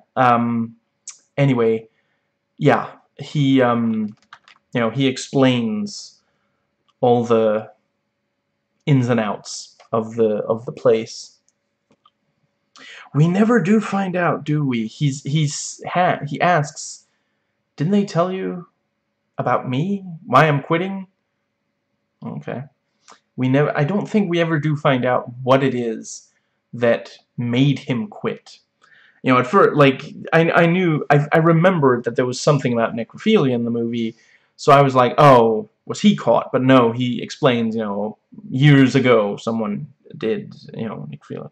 But yeah, welcome to Mars. At night, this place is like Mars.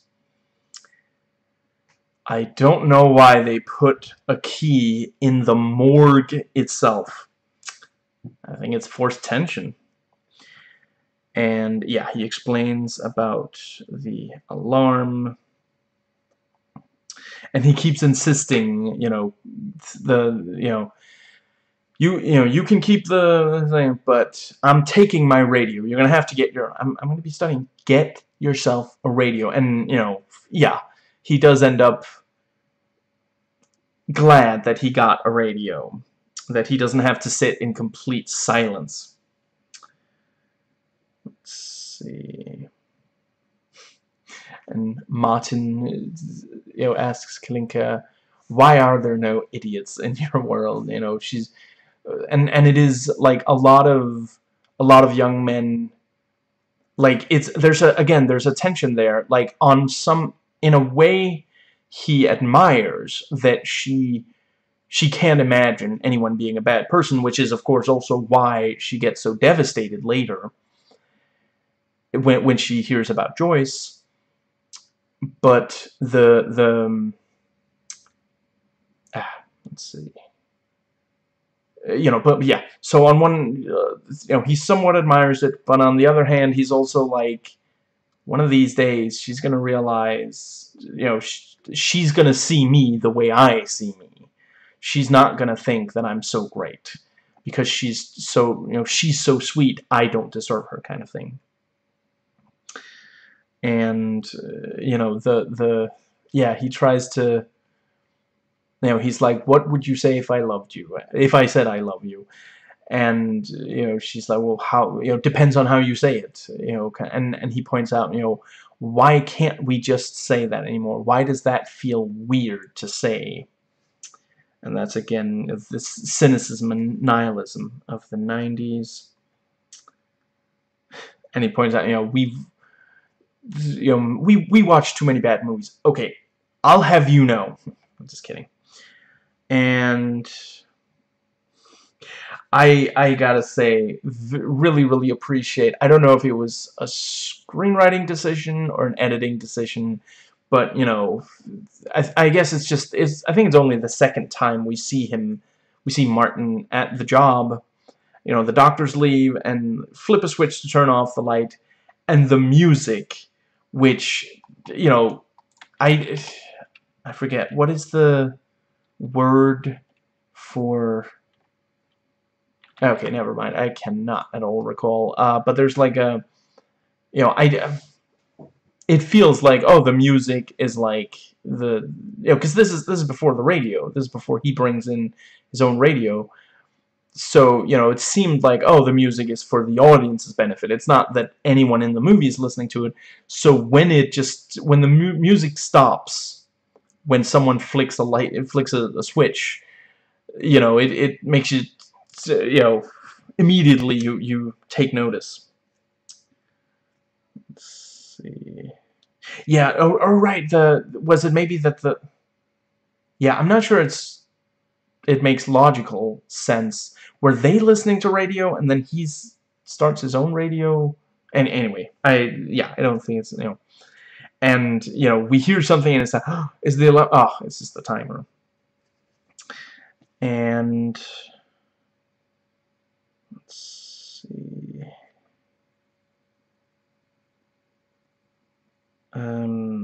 Right, and yeah, he leaves after, you know, that's also great, you know, he has to like put on blinders to walk up to the key in the morgue, and you know, he forgot about the light, which is also great, you know, why do I have to turn off the light? And the old guy, you know, and that's, you know, just maybe it's because I just recently rewatched all of the Olsen Gang films, but just immediately, you know, I just want the guy to say, communist, no respect for the old ways, kind of just, yeah. Let's see, and you know, for Martin to be like, so where can I sleep? And yeah, the game of dare is set up. I appreciate the detail that they're not even remotely paying attention in class. And the idea is also brought up of if Martin would cheat on Kalinka. And yeah, so the scene in the bar,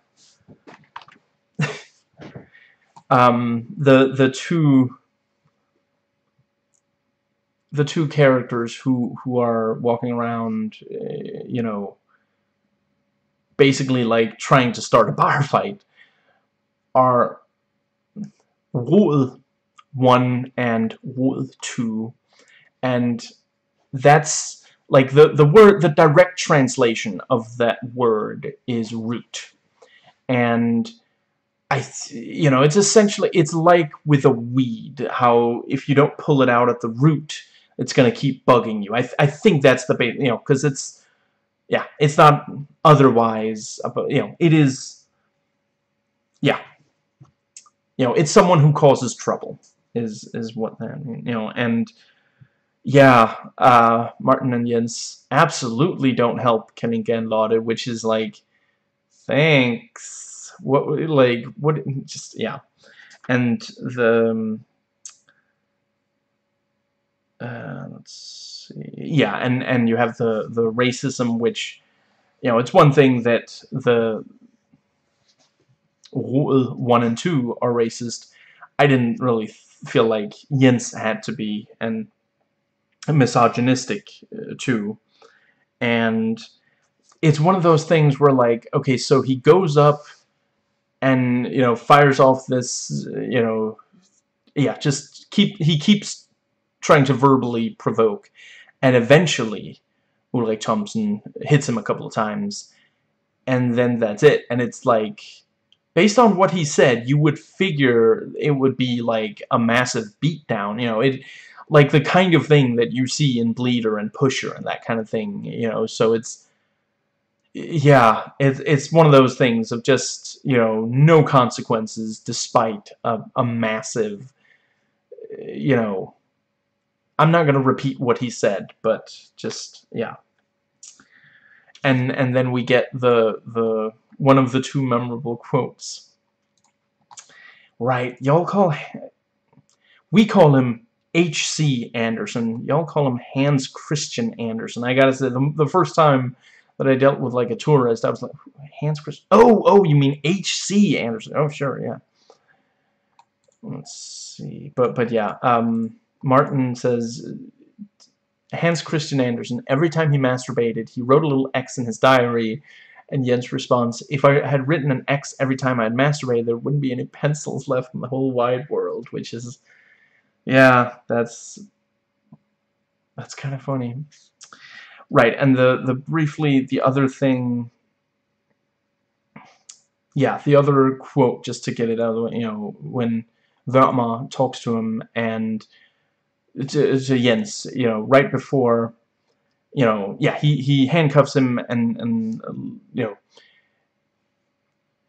see, I forget exactly what the English subtitles, because I did watch this with English subtitles. There weren't any Danish ones on the DVD.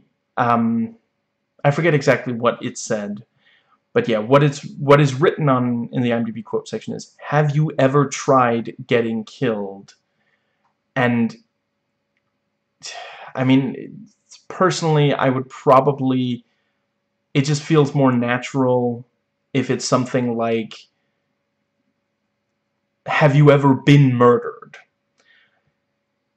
Tried getting killed, it kind of sounds like they just, you know, copy pasted it into Google Translate or something. Anyway, that brings us to, yeah, and Jens says, you know, he hates all this pressure, all this, you know, stability,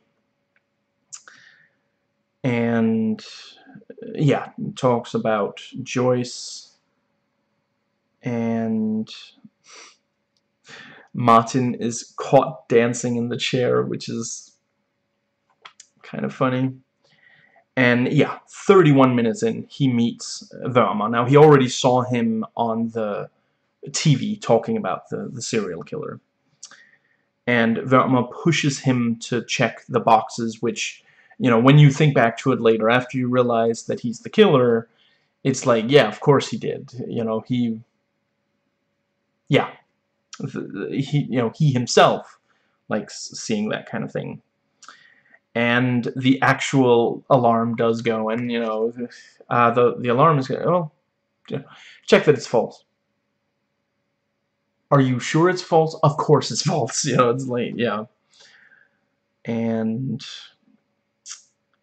let's see.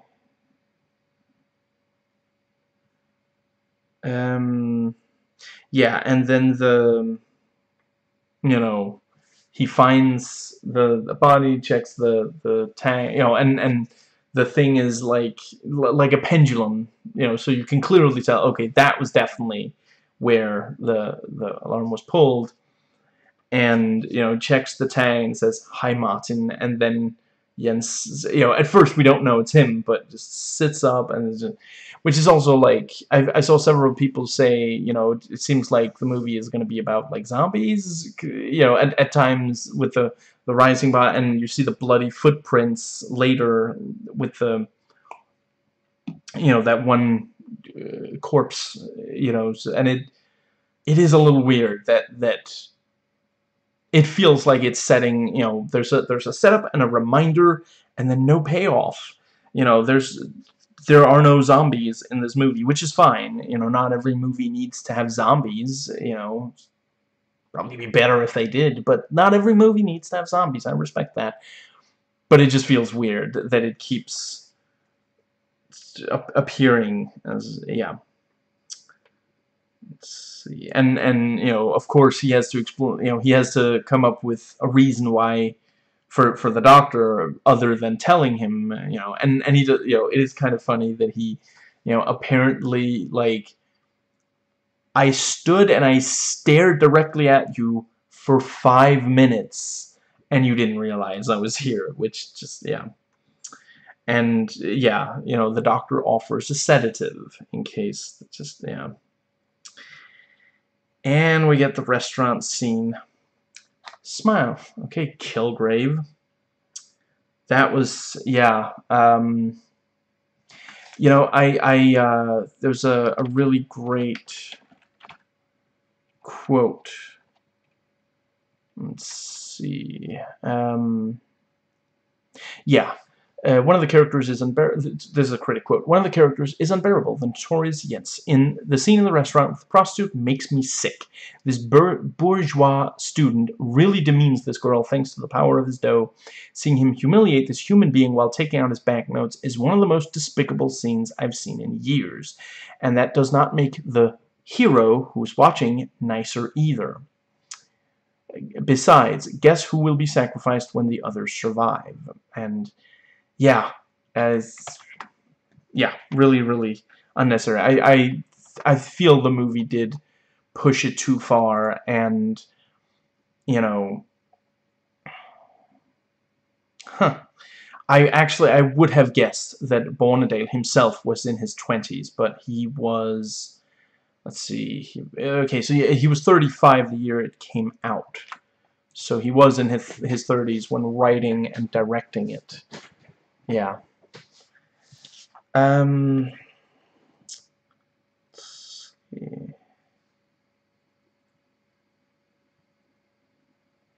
And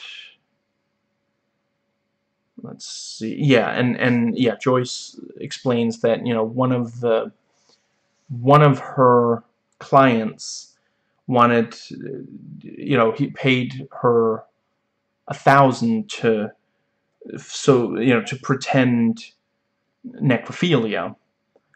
And yeah, you know, 45 minutes in, we have all the information to solve the, you know, because yeah, she says, you know, one of my clients paid me to fake necrophilia.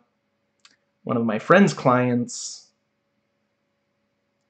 scalped, you know, yeah, scalped her.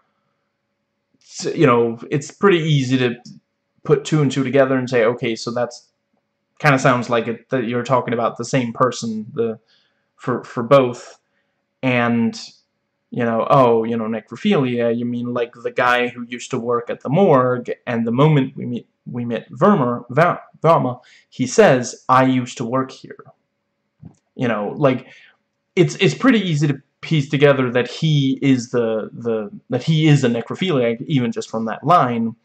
But later when we hear, you know, because we already know that the serial killer scalps his victims, but the fact that there was a connection between the necrophilia and the scalping, which also just feels like kind of a grab bag. Like, we never hear about, oh, you know, when he was young, this thing happened. You know, that's what an American film would probably have had. You know, when he was young, there was this one traumatic event, and it involved, you know, 2 or 3 different things, and now he's a serial killer.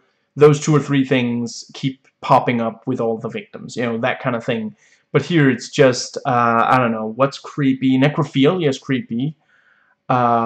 Scalping, you know, like the early, you know, violent immigrants to America did to the Native Americans, you know, back when it actually made sense to say those are some violent invading immigrants. You know, it really doesn't, there's no direct connection between the, but yeah. let's see, the right, and Joyce called Kalinka asking for Jens, and you know, Kalinka was like, no, no, he's not here, you know, thinking that she's talking about the Kimbotnia character. Let's see. And yeah, and Martin dares Jens to avoid the sacrament, you know, that thing where they're like cannibalizing Christ. That's a good name for like modern Christianity, cannibalizing Christ. You know, let's just take what we want from the Bible and ignore the rest.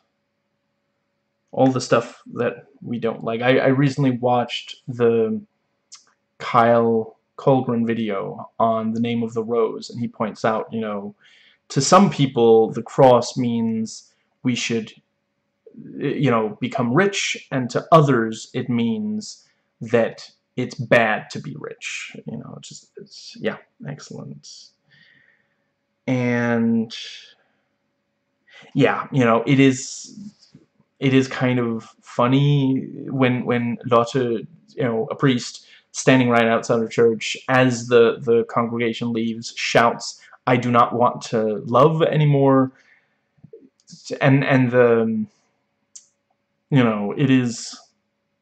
See, again, it's that thing of, like, you can understand where she's coming from because Jens is being really obnoxious. You know, not just in that scene, in the entire movie, and before the events of the movie, clearly. But they still get married. Like, why does she not, like, it feels like it would make much more sense if here near the, if maybe near the end she leaves him and then he starts seeming kind of irrational and out of control. You know, I I think the movie wants us to think that he might be the killer, but it just doesn't really feel like it completely makes sense. The, you know, certainly there's way more that points to Velma being the killer. And, you know, and it's this thing of, like, you could, like, you shouldn't have given us all the information so early on. Like, you should have had, like, if you told us someone in this movie's universe has committed necrophilia, and you say, you know, oh, Velma, you know, used to work at the morgue, you know, that's fine. Like, oh, he worked at the morgue, now he's a, like, police, you know, detective kind of, you know, whatever, that's fine. But the moment that you tell us, oh, the necrophiliac used to work there, Velma used to work there, oh, I guess he's the necrophile, especially once we also learn, you know, oh, the serial killer scalper likes necrophilia and uses prostitutes, you know, just, yeah. Let's see, and yeah, the bloody footprints and the dead body, very, very creepy. How the hell did all of that disappear so quickly? Like, you know, it's creepy, it's very effective, but there's no way that Velma was able to move the body and get all that, you know, wash up all that blood in such a short amount of time. Let's see. And I also, the movie, I think it would be better if the movie explained why it's happening now. You know, what set him off. You know, like, if he's been into necrophilia for decades, like, apparently the serial killing has only been going on for a little while, like maybe months, I forget. I think they say it at the start of the movie, but I don't remember exactly. But certainly it's not like years and years. And and there's also another bit of tension, dramatic tension, you know, is this Martin doesn't want to ask his mother for money. You know, that makes him feel like he isn't quite adult yet. You know, at age 24, he feels like he should be responsible enough with money, that he shouldn't need to. Let's see. I'm pretty sure. Wait. Oh, that's right. Actually, yeah, I guess back then you did have to both. You might have to both. You might need to have a job while you study. You know, otherwise we do tend to, you know, some taxpayer money goes to students so that students can focus on study instead of also having a job and thus not focus as much on studies. And it is kind of, you know, Martin talks about, you know, being at the job, how bad it is, and Kalinka is like, maybe I could go with you, and he's like, you can't go with me, and then cut, and they're there together. It's, you know, and it's the very gender stereotypical, with the men in the movie are like behaving like brats, and the women are being more, you know, mature and responsible. Let's see, and in this case, I'm you know, it's kind of motherly, you know, it's like, you know, he's talking about, you know, I just can't stand being there alone, and she's like, I'll go with you, you know, and it's very, it's sweet. Let's see, and they have sex near the dead body, which, I mean, it fits with the theme of, you know, the connection between sex and death, but she's this sweet character who doesn't, like, you know, like earlier he said there are no idiots in your world, and now she's having sex really close to a dead body. It's just, you know, and it's just there to make him look guilty. They're gonna, you know, the semen sample, you know, there's semen on the floor, and, you know, he gets, and Vertma gets a semen sample, and then he's gonna, you know, actually, yeah, why didn't they should have had the serial killing only start after he started working at the morgue, after Vertma meets him. Then you'd have, you know, then he's like, ah, if I become a serial killer, I can make him seem like the guilty one, because it, you know, certainly that wasn't going to work with the old one. So yeah, like a chunk into the movie, Vertma makes the decision that he's going to make Martin look like the guilty one, but by then he was already killing people, so it just doesn't, you know, again, like, I'm not saying American ones are perfect, or even necessarily better than this, but I've seen a lot of American serial killer thrillers where that kind of detail has been thought of. And yeah, you know, we meet the jerk director that, you know, the stage play director that, you know, yeah, I see why Martin said he was an idiot, and it's pretty wild that Kalinka doesn't think he's an idiot. What a jerk, yelling at the other, you know, that one actor, not Kalinka, but the other one. And then Joyce shows up, and she's like, I'm sorry I showed up, but it's your boyfriend. You have to make him stop, you know, and that's such a great line. But then when you actually think about, like, what's she talking about, though? Because, wait, does she think...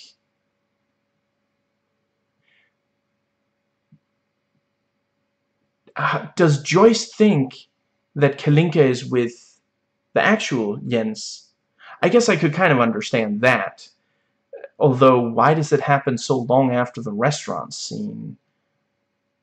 Like, it seems like that would be the thing to set up, you know. So it's like, it's again, this misplaced consequence that there's a lot of in these Danish movies. You know, actually, before, you know, when I watched the scene, I was thinking, oh, is this part of the dare? Like, did Jens tell her, go to Kalinka's place and say, you gotta make your boyfriend stop? You know, that's really gonna stir some shit up, you know, but apparently not. So, like, what did she actually... I guess she said that they had sex, although they actually didn't. You know, I think he went too far for someone who has a, you know, a monogamous partner, but yeah. And then we have the towel on the head. Like, I mean, I guess it's supposed to be like, oh, she's being so dramatic, she's covering her head.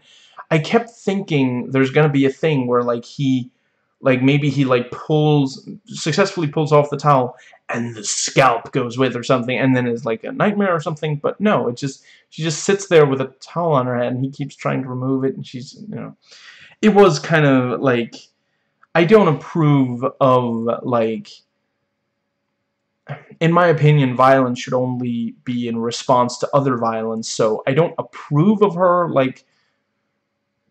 I guess she wasn't trying to drown him, just, like, freak him out. But you know, on the other hand, I really, really despise people who cheat, so... I'm torn. Let's see, and... Yeah, Martin is getting a bad reputation at the hospital. And we hear that, like,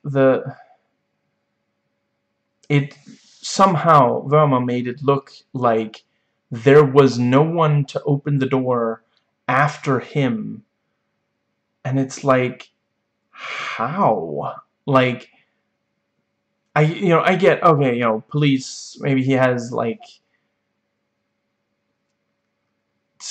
special, there's things he can do, but it just doesn't... No, it seems like he can do things that he shouldn't be able to do without, like, some kind of supernatural thing or something. Let's see, and... right, and Martin tells Verma about Joyce and Jens, which, of course, means they're now involved. Now he plans things for that. And I guess, like... it feels so weird to even say, but no, yeah, it's text. The movie says that Martin thinks that Jens is the serial killer, and it just feels like, how could he possibly actually believe that? It just feels... And this is the kind of thing, like, that would work so much better if he wasn't present when Joyce said, you know, one of my customers likes me to pretend, you know, to play dead. Like, it's... And you could so easily have done this. Like, just have, like, a scene... Let's see. I guess they're too close at the tables. But, like, maybe if yeah, like, maybe Jens is sitting in the... You know, he's like, okay, Joyce will be here any minute. As soon as she comes in, just come in and into the restaurant. He leaves, then Joyce shows up, and, you know... Yeah, and let's see, Martin says something like, you know, so, do you think your job is kind of weird? And then she says, I don't know, there's this one guy who wants me to pretend I'm dead, but he pays good money for it. That was also a thing, like, I mean, I'm guessing whoever wrote the subtitles is Danish. You know, certainly they have to understand Danish. They didn't, like, convert the money at all. So there's just, you know, people are talking about crowns, which is going to mean nothing to the average American. It's like, what does that even mean? Like the British, like the British monarchy wear crowns? What is, you know, like, just convert. It's not, it's like, let's see, I think back then it was like $1 was 7 crowns. Or do I have that back? No, I think that's accurate. So, you know, instead of saying, oh, he paid me 100 crowns, to say, like, what would that be? I guess 15. He paid me $15 for it. You know, just like, it's not that different. Just, yeah. Anyway, I know I sometimes go harder on Danish films than some others. Just, you know, I know we can do better, is all. Let's see, and yeah, and then we see Joyce drink wine, which makes me wonder, is that inconsistent writing, or is it just that, oh, she's that sad? Because earlier we were told that she doesn't, she said, I can't hold my liquor, or something like that. Let's see, and Joyce is attacked, and right, and yeah, and just before she's attacked, she says, I've never traveled. Have you? They say it's supposed to broaden the mind, but for Americans, it mostly just widens the os.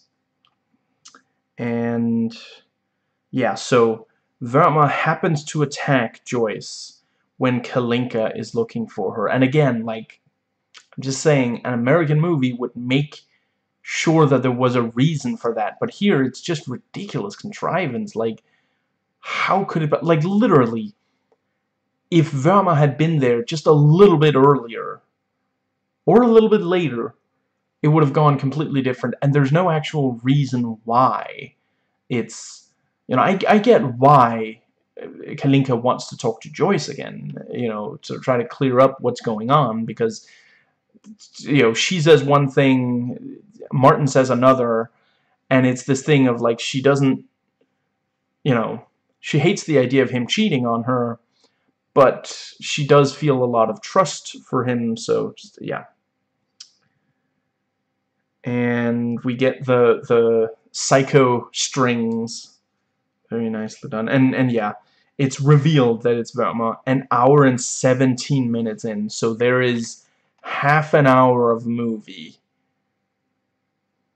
Hold on, no, 24 minutes of movie, and it's just, I think if they just revealed it when Verma and Martin is in the room, right with the bat, if that was the big reveal, instead of us knowing, because the fact that we know doesn't really change. Like, I guess it's supposed to make it tenser when Verma is right by... Yeah, Verma says and does a couple of things as Martin is trying to figure out who the killer is, and it would have played different, but I think it would have played better if we didn't know it was Verma until the bat hit.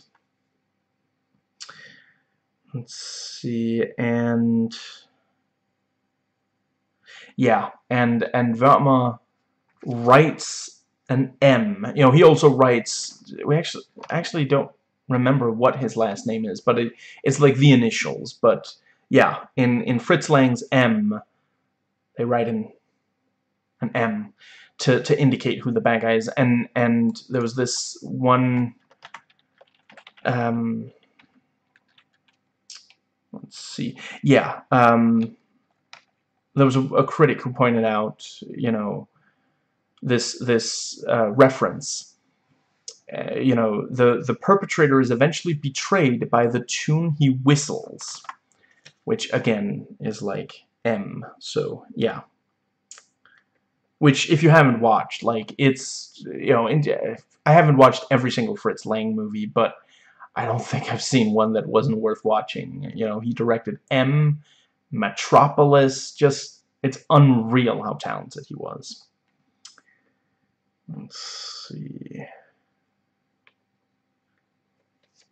It's, it's one of those things, like, sometimes you'll have, really hard right people saying, hardcore conservatives saying, oh, why are there so many Jews in, in media?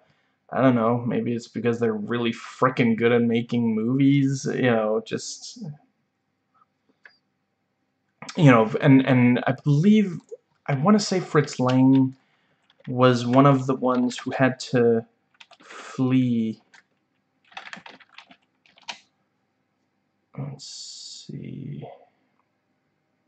Yeah, he ended up escaping Nazi Germany, and yeah, it's really, really,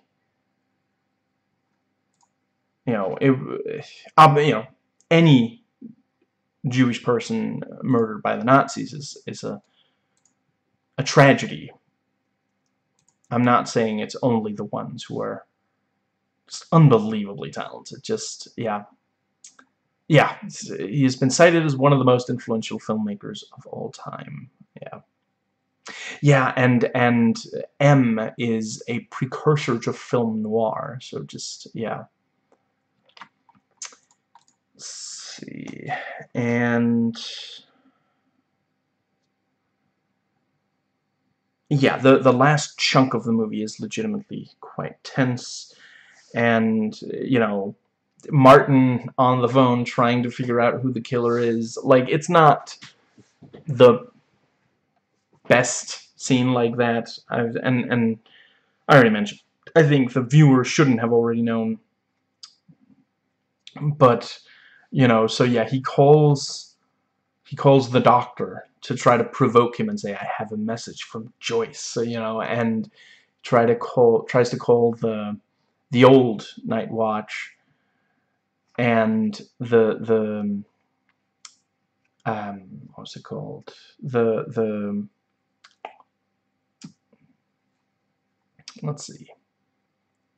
Yeah, and asks, you know, the guy, you know, is he in a mental institution? Which is not a, you know, I guess maybe that's what, because like I read the plot synopsis for the sequel, and apparently in that one, Verma has been in like an institution for the nearly 30 years. That's also, I kind of forgot that he gets shot like twice, and in the torso at that. So him surviving is pretty wild. But I mean, dude gives such an excellent performance. I realized I didn't talk about it in the review itself because I just didn't want to give away. But yeah. And you know, maybe you might not even believe when I tell you the following, but Ulf Pilgaard, who plays Verma, the killer in this movie, he's actually known as a comedian. Like he you know, yeah, he I forget, is he the one who does a really killer impersonation of the Queen? Or no, that might be, well, anyway, it's been a long time since I watched Danish comedy, but he's unbelievably funny. He's yeah, and there actually, when this movie came out, there actually was a stand-up comedian who said, "How ridiculous is it? We finally make a good Danish horror movie, and the killer, Ulf Pilgaard. You know, it's yeah." But yeah, he really gives an amazing performance. He's intensely creepy, which at first we kind of we chalk it up to, well, you know, his job is dealing with dead people. He catches serial killers, you know. Of course he'd be creepy, but you know, and it is also like when after you've watched the entire movie and you think back and you know, he said that line, you know, when I hunt a serial killer, you know, when I look in the mirror, I don't see my face, I see the killer's face. It's like, that was laying it on pretty thick. We get it. He's the killer. That's yeah. And yeah, Verma sneaks up on Martin and provokes him into attacking him with a baseball bat, and you know, and then we have the thing with where he can't get into the room, and he does manage to get in, confronts Verma, who has Kalinka, and he ends up tied as well. And the fire alarm, you know, does force Verma, yeah. And it is kind of, it's silly how many chances Verma takes here at the end. Like, why, you know, one of the big ones is Jens. Why does he just handcuff him once to a thing, you know, and then we find out, oh, you know, he like cut through, which, you know, that's maybe also where some people get the torture porn connection. And you know, I don't necessarily hate the element of the knife that, you know, oh, you know, it was cut with the knife, and, you know, check the drawer, the knife is gone, and there's all, you know, but why? He's a cop. He has you know, he has access to more handcuffs. You know, it's such as, and why does he leave the knife there? You know, what is? It's just, it's such a silly, and it feels like a first draft, and it sucks because I know we can do better. And it is legitimately tense when he, you know, he's about to scalp Kalinka with the you know, electrical saw thing that they, I think it's like an autopsy tool. And, you know, for the genre, this was a very small climax. You know, it doesn't have to be like a big set piece, but like at least have some more reveals, have some, you know, dramatic, just if yeah. Again, you know, like Seven just running circles around this when it comes to that. And yeah, so Jens manages to shoot Verma, and then we have the wedding, and, you know, here at the end, Martin brings up the, you know, oh, if this was a movie, it would be called Night Guard, and the which is, you know, in his defense, in the defense of, I guess, Ole Bornedal, who wrote it, the Danish word for, like, of you know, if you translate directly, then it sounds like Night Guard would be the actual, yeah, you know, and 94, he didn't have the internet to check, you know, so yeah, he just directly translated the yeah. Anyway, and yeah, you know, Martin says, you know, say no to the priest. And then he said, no, I was joking, and then, you know, it's this, is he actually gonna, you know, and he does say no, but that's because the priest mixes up the names. And we end with some laughter in church, which I think there's too little of these days, especially considering that the Bible is the book they use, which, like, comedy masterpiece, if we're being honest. If you read the right parts of the Bible, it is an unbelievably funny book, especially because it doesn't mean to be. Anyway, yes, so yeah, you know, basically they wanted an ending that was memorable, and I'm not sure there's any other reason why you know, every so often they'll mention, oh, it's like a movie, you know, we watch too many bad movies. There's you know, if this was a movie, it would be like, I don't think there was any other reason than just, you know, he came up with this ending, which, you know, it's this thing of, is, you know, how far is Jens going to go?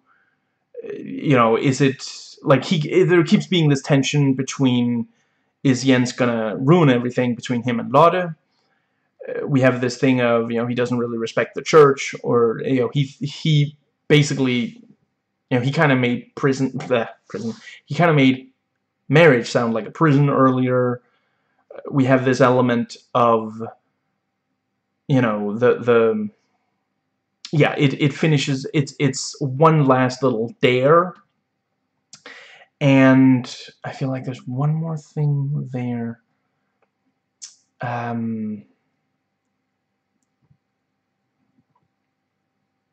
Maybe that's it, but yeah, you know, I think that's why it's there, and, you know, I'm not blaming it for not living up to Scream, because Scream came later, but the fact that Scream came later and really made such great use of this element of the metatextual, just, yeah, you know, it really underlines that this isn't that, you know, and it's too bad, because if you look at the values, the things this movie does right, like, it is legitimately the exploration of, you know, this thing of being so young that nobody takes you seriously, and being old enough that you're boring, kind of, the, you know, by the standards of many young people at least. You know, yeah, it just is, you know, there's something there, and I think the movie does a pretty good job exploring it. I wish that, you know, Joyce wasn't used by characters and movie alike the way that, but the fact that it, you know, it in some ways resembles Seven and Scream and these kinds of things, just makes it feel less, you know, I wish that they had come up with, I think the idea of someone working the night shift, you know, being the night watch at this, you know, morgue, like, there's something really interesting there. And I don't think that this kind of fairly straightforward murder mystery was the most interesting thing to do with that setup.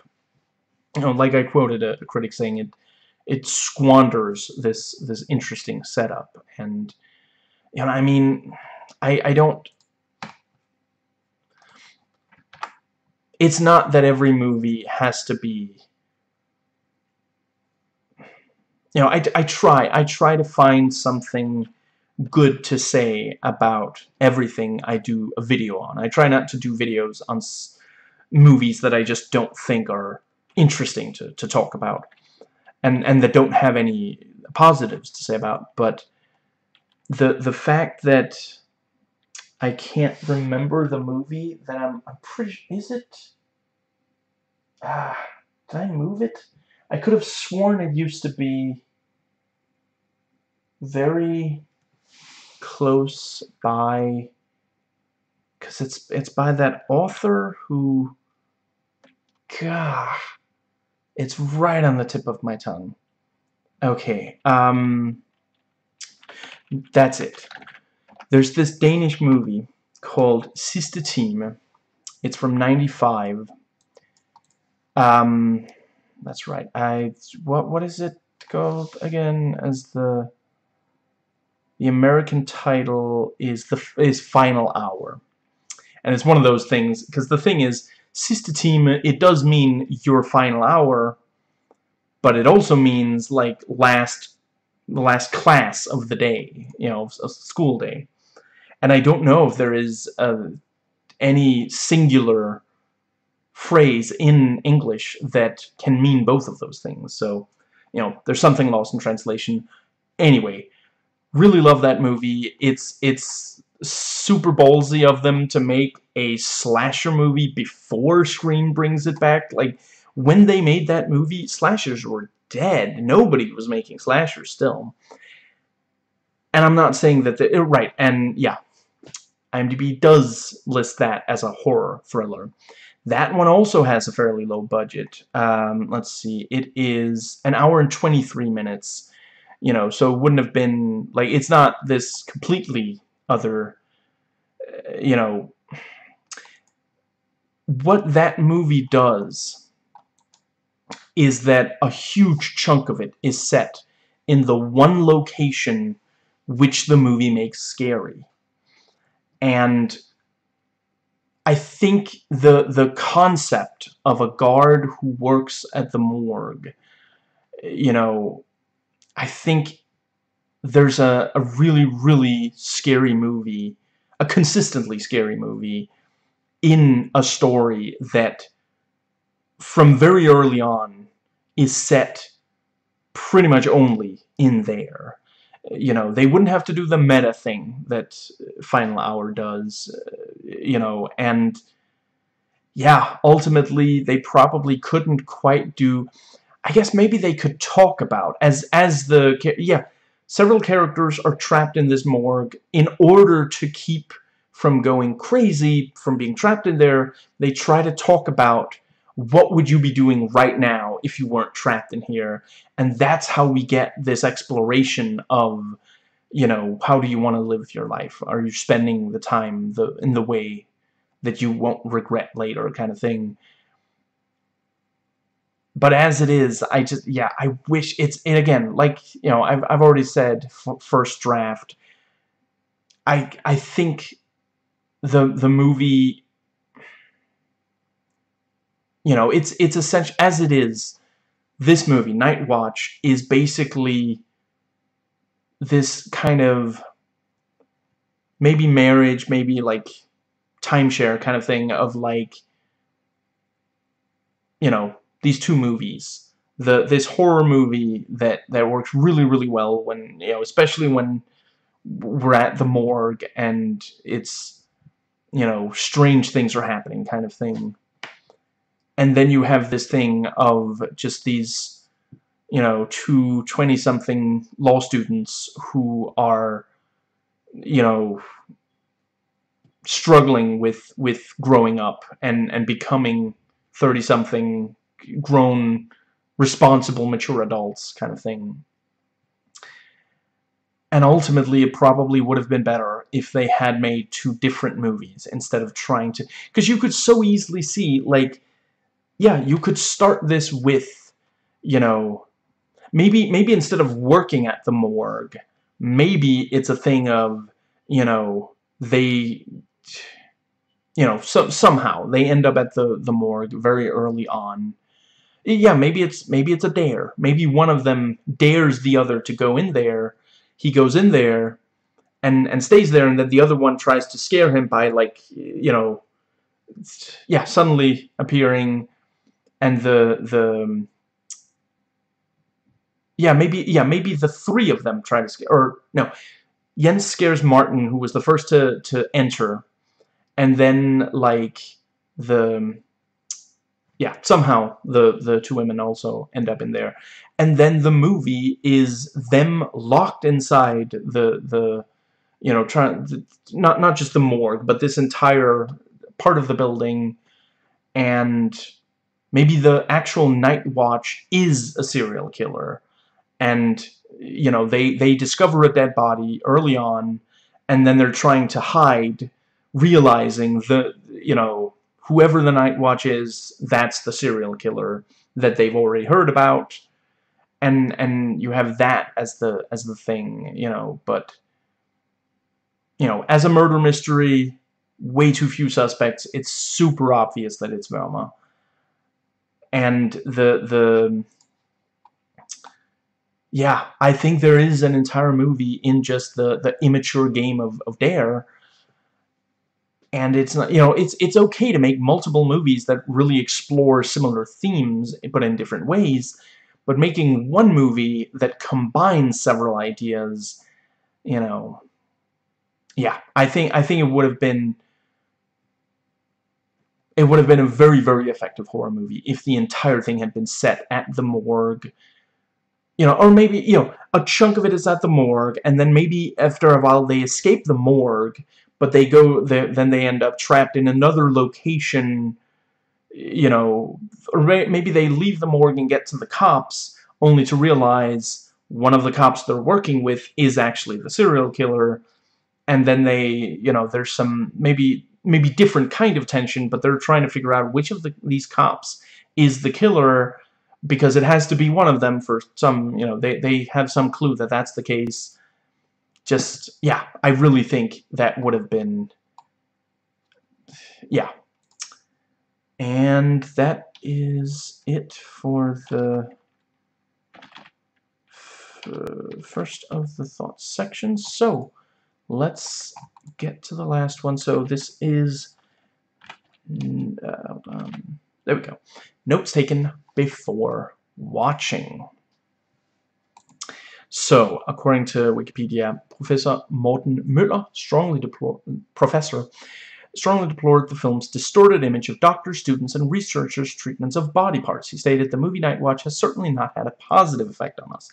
I don't know what people imagine, that we should be sexually interested in the dead, want to lie down on their bed, a crazy fantasy that has not the slightest hold in reality." And yeah, it really, it sucks that that people did think this. You know, you know, I watched it in 2009. I didn't think, like, we gotta get better at not getting the wrong idea about reality from a fictional movie. That's you know, in general, human beings, we have to get better at that. Let's see, and right, a couple of critic quotes. I did have a slight issue, though, with how the film plays out. We only get to see one murder in the movie, and we see the aftermath of another one. I personally felt this might be better served if we did get to see more of them, but I can't fault how it decides to play out. With a mystery, it actually is more of a police procedural or a giallo, without seeing the killer really work. They are gloved in a scene, though, and I was left guessing until the end, which I did like. The close-up of Varma's face when he realizes Kalinka was at the murder scene is both funny and terrifying as he weighs up his options. The climax tends to fall into some minor cliché with the heroes being hogtied. By the time it took to do that, the killer could have easily killed them. After a tense, if totally awkward beginning, climaxing with a neat double bluff, Nightwatch falters rapidly as Martin is put in the position of being the wrong man accused, with his friends left to try and prove his innocence. Perhaps the reason this fails is because, as a protagonist, Martin is an unlikable, cowardly man, nihilistic and ungrateful for his good fortune, so it is hard for viewers to care for his fate. Nightwatch is hamstrung by its occasional misogyny, which includes the actions of Martin and Jens. That neither character seems to learn from their mistakes or experience any kind of redemption is also deeply unsatisfying. Absolutely agreed. The climax also features a gruesomely cringeworthy moment which precedes Saw by 10 years, as one of the characters is forced to carve off an extremity in order to save their own life. And yeah, that is it. So let me know in the comments, what is your favorite 90s serial killer thriller? And are you excited for the second Nightwatch? And yeah, if you like this video, please thumbs up, subscribe, hit that little bell. There should be a link to my main channel page, one or two more links to stuff like around the playlist, a suggested video for you to watch on screen right about now. I put out one vlog per week reviewing and sharing spoiler thoughts on a movie, and a couple of others. One talking about, at least one talking about a Star Wars thing. One talking about the most recent episode I've personally gotten around to watching of The Bear.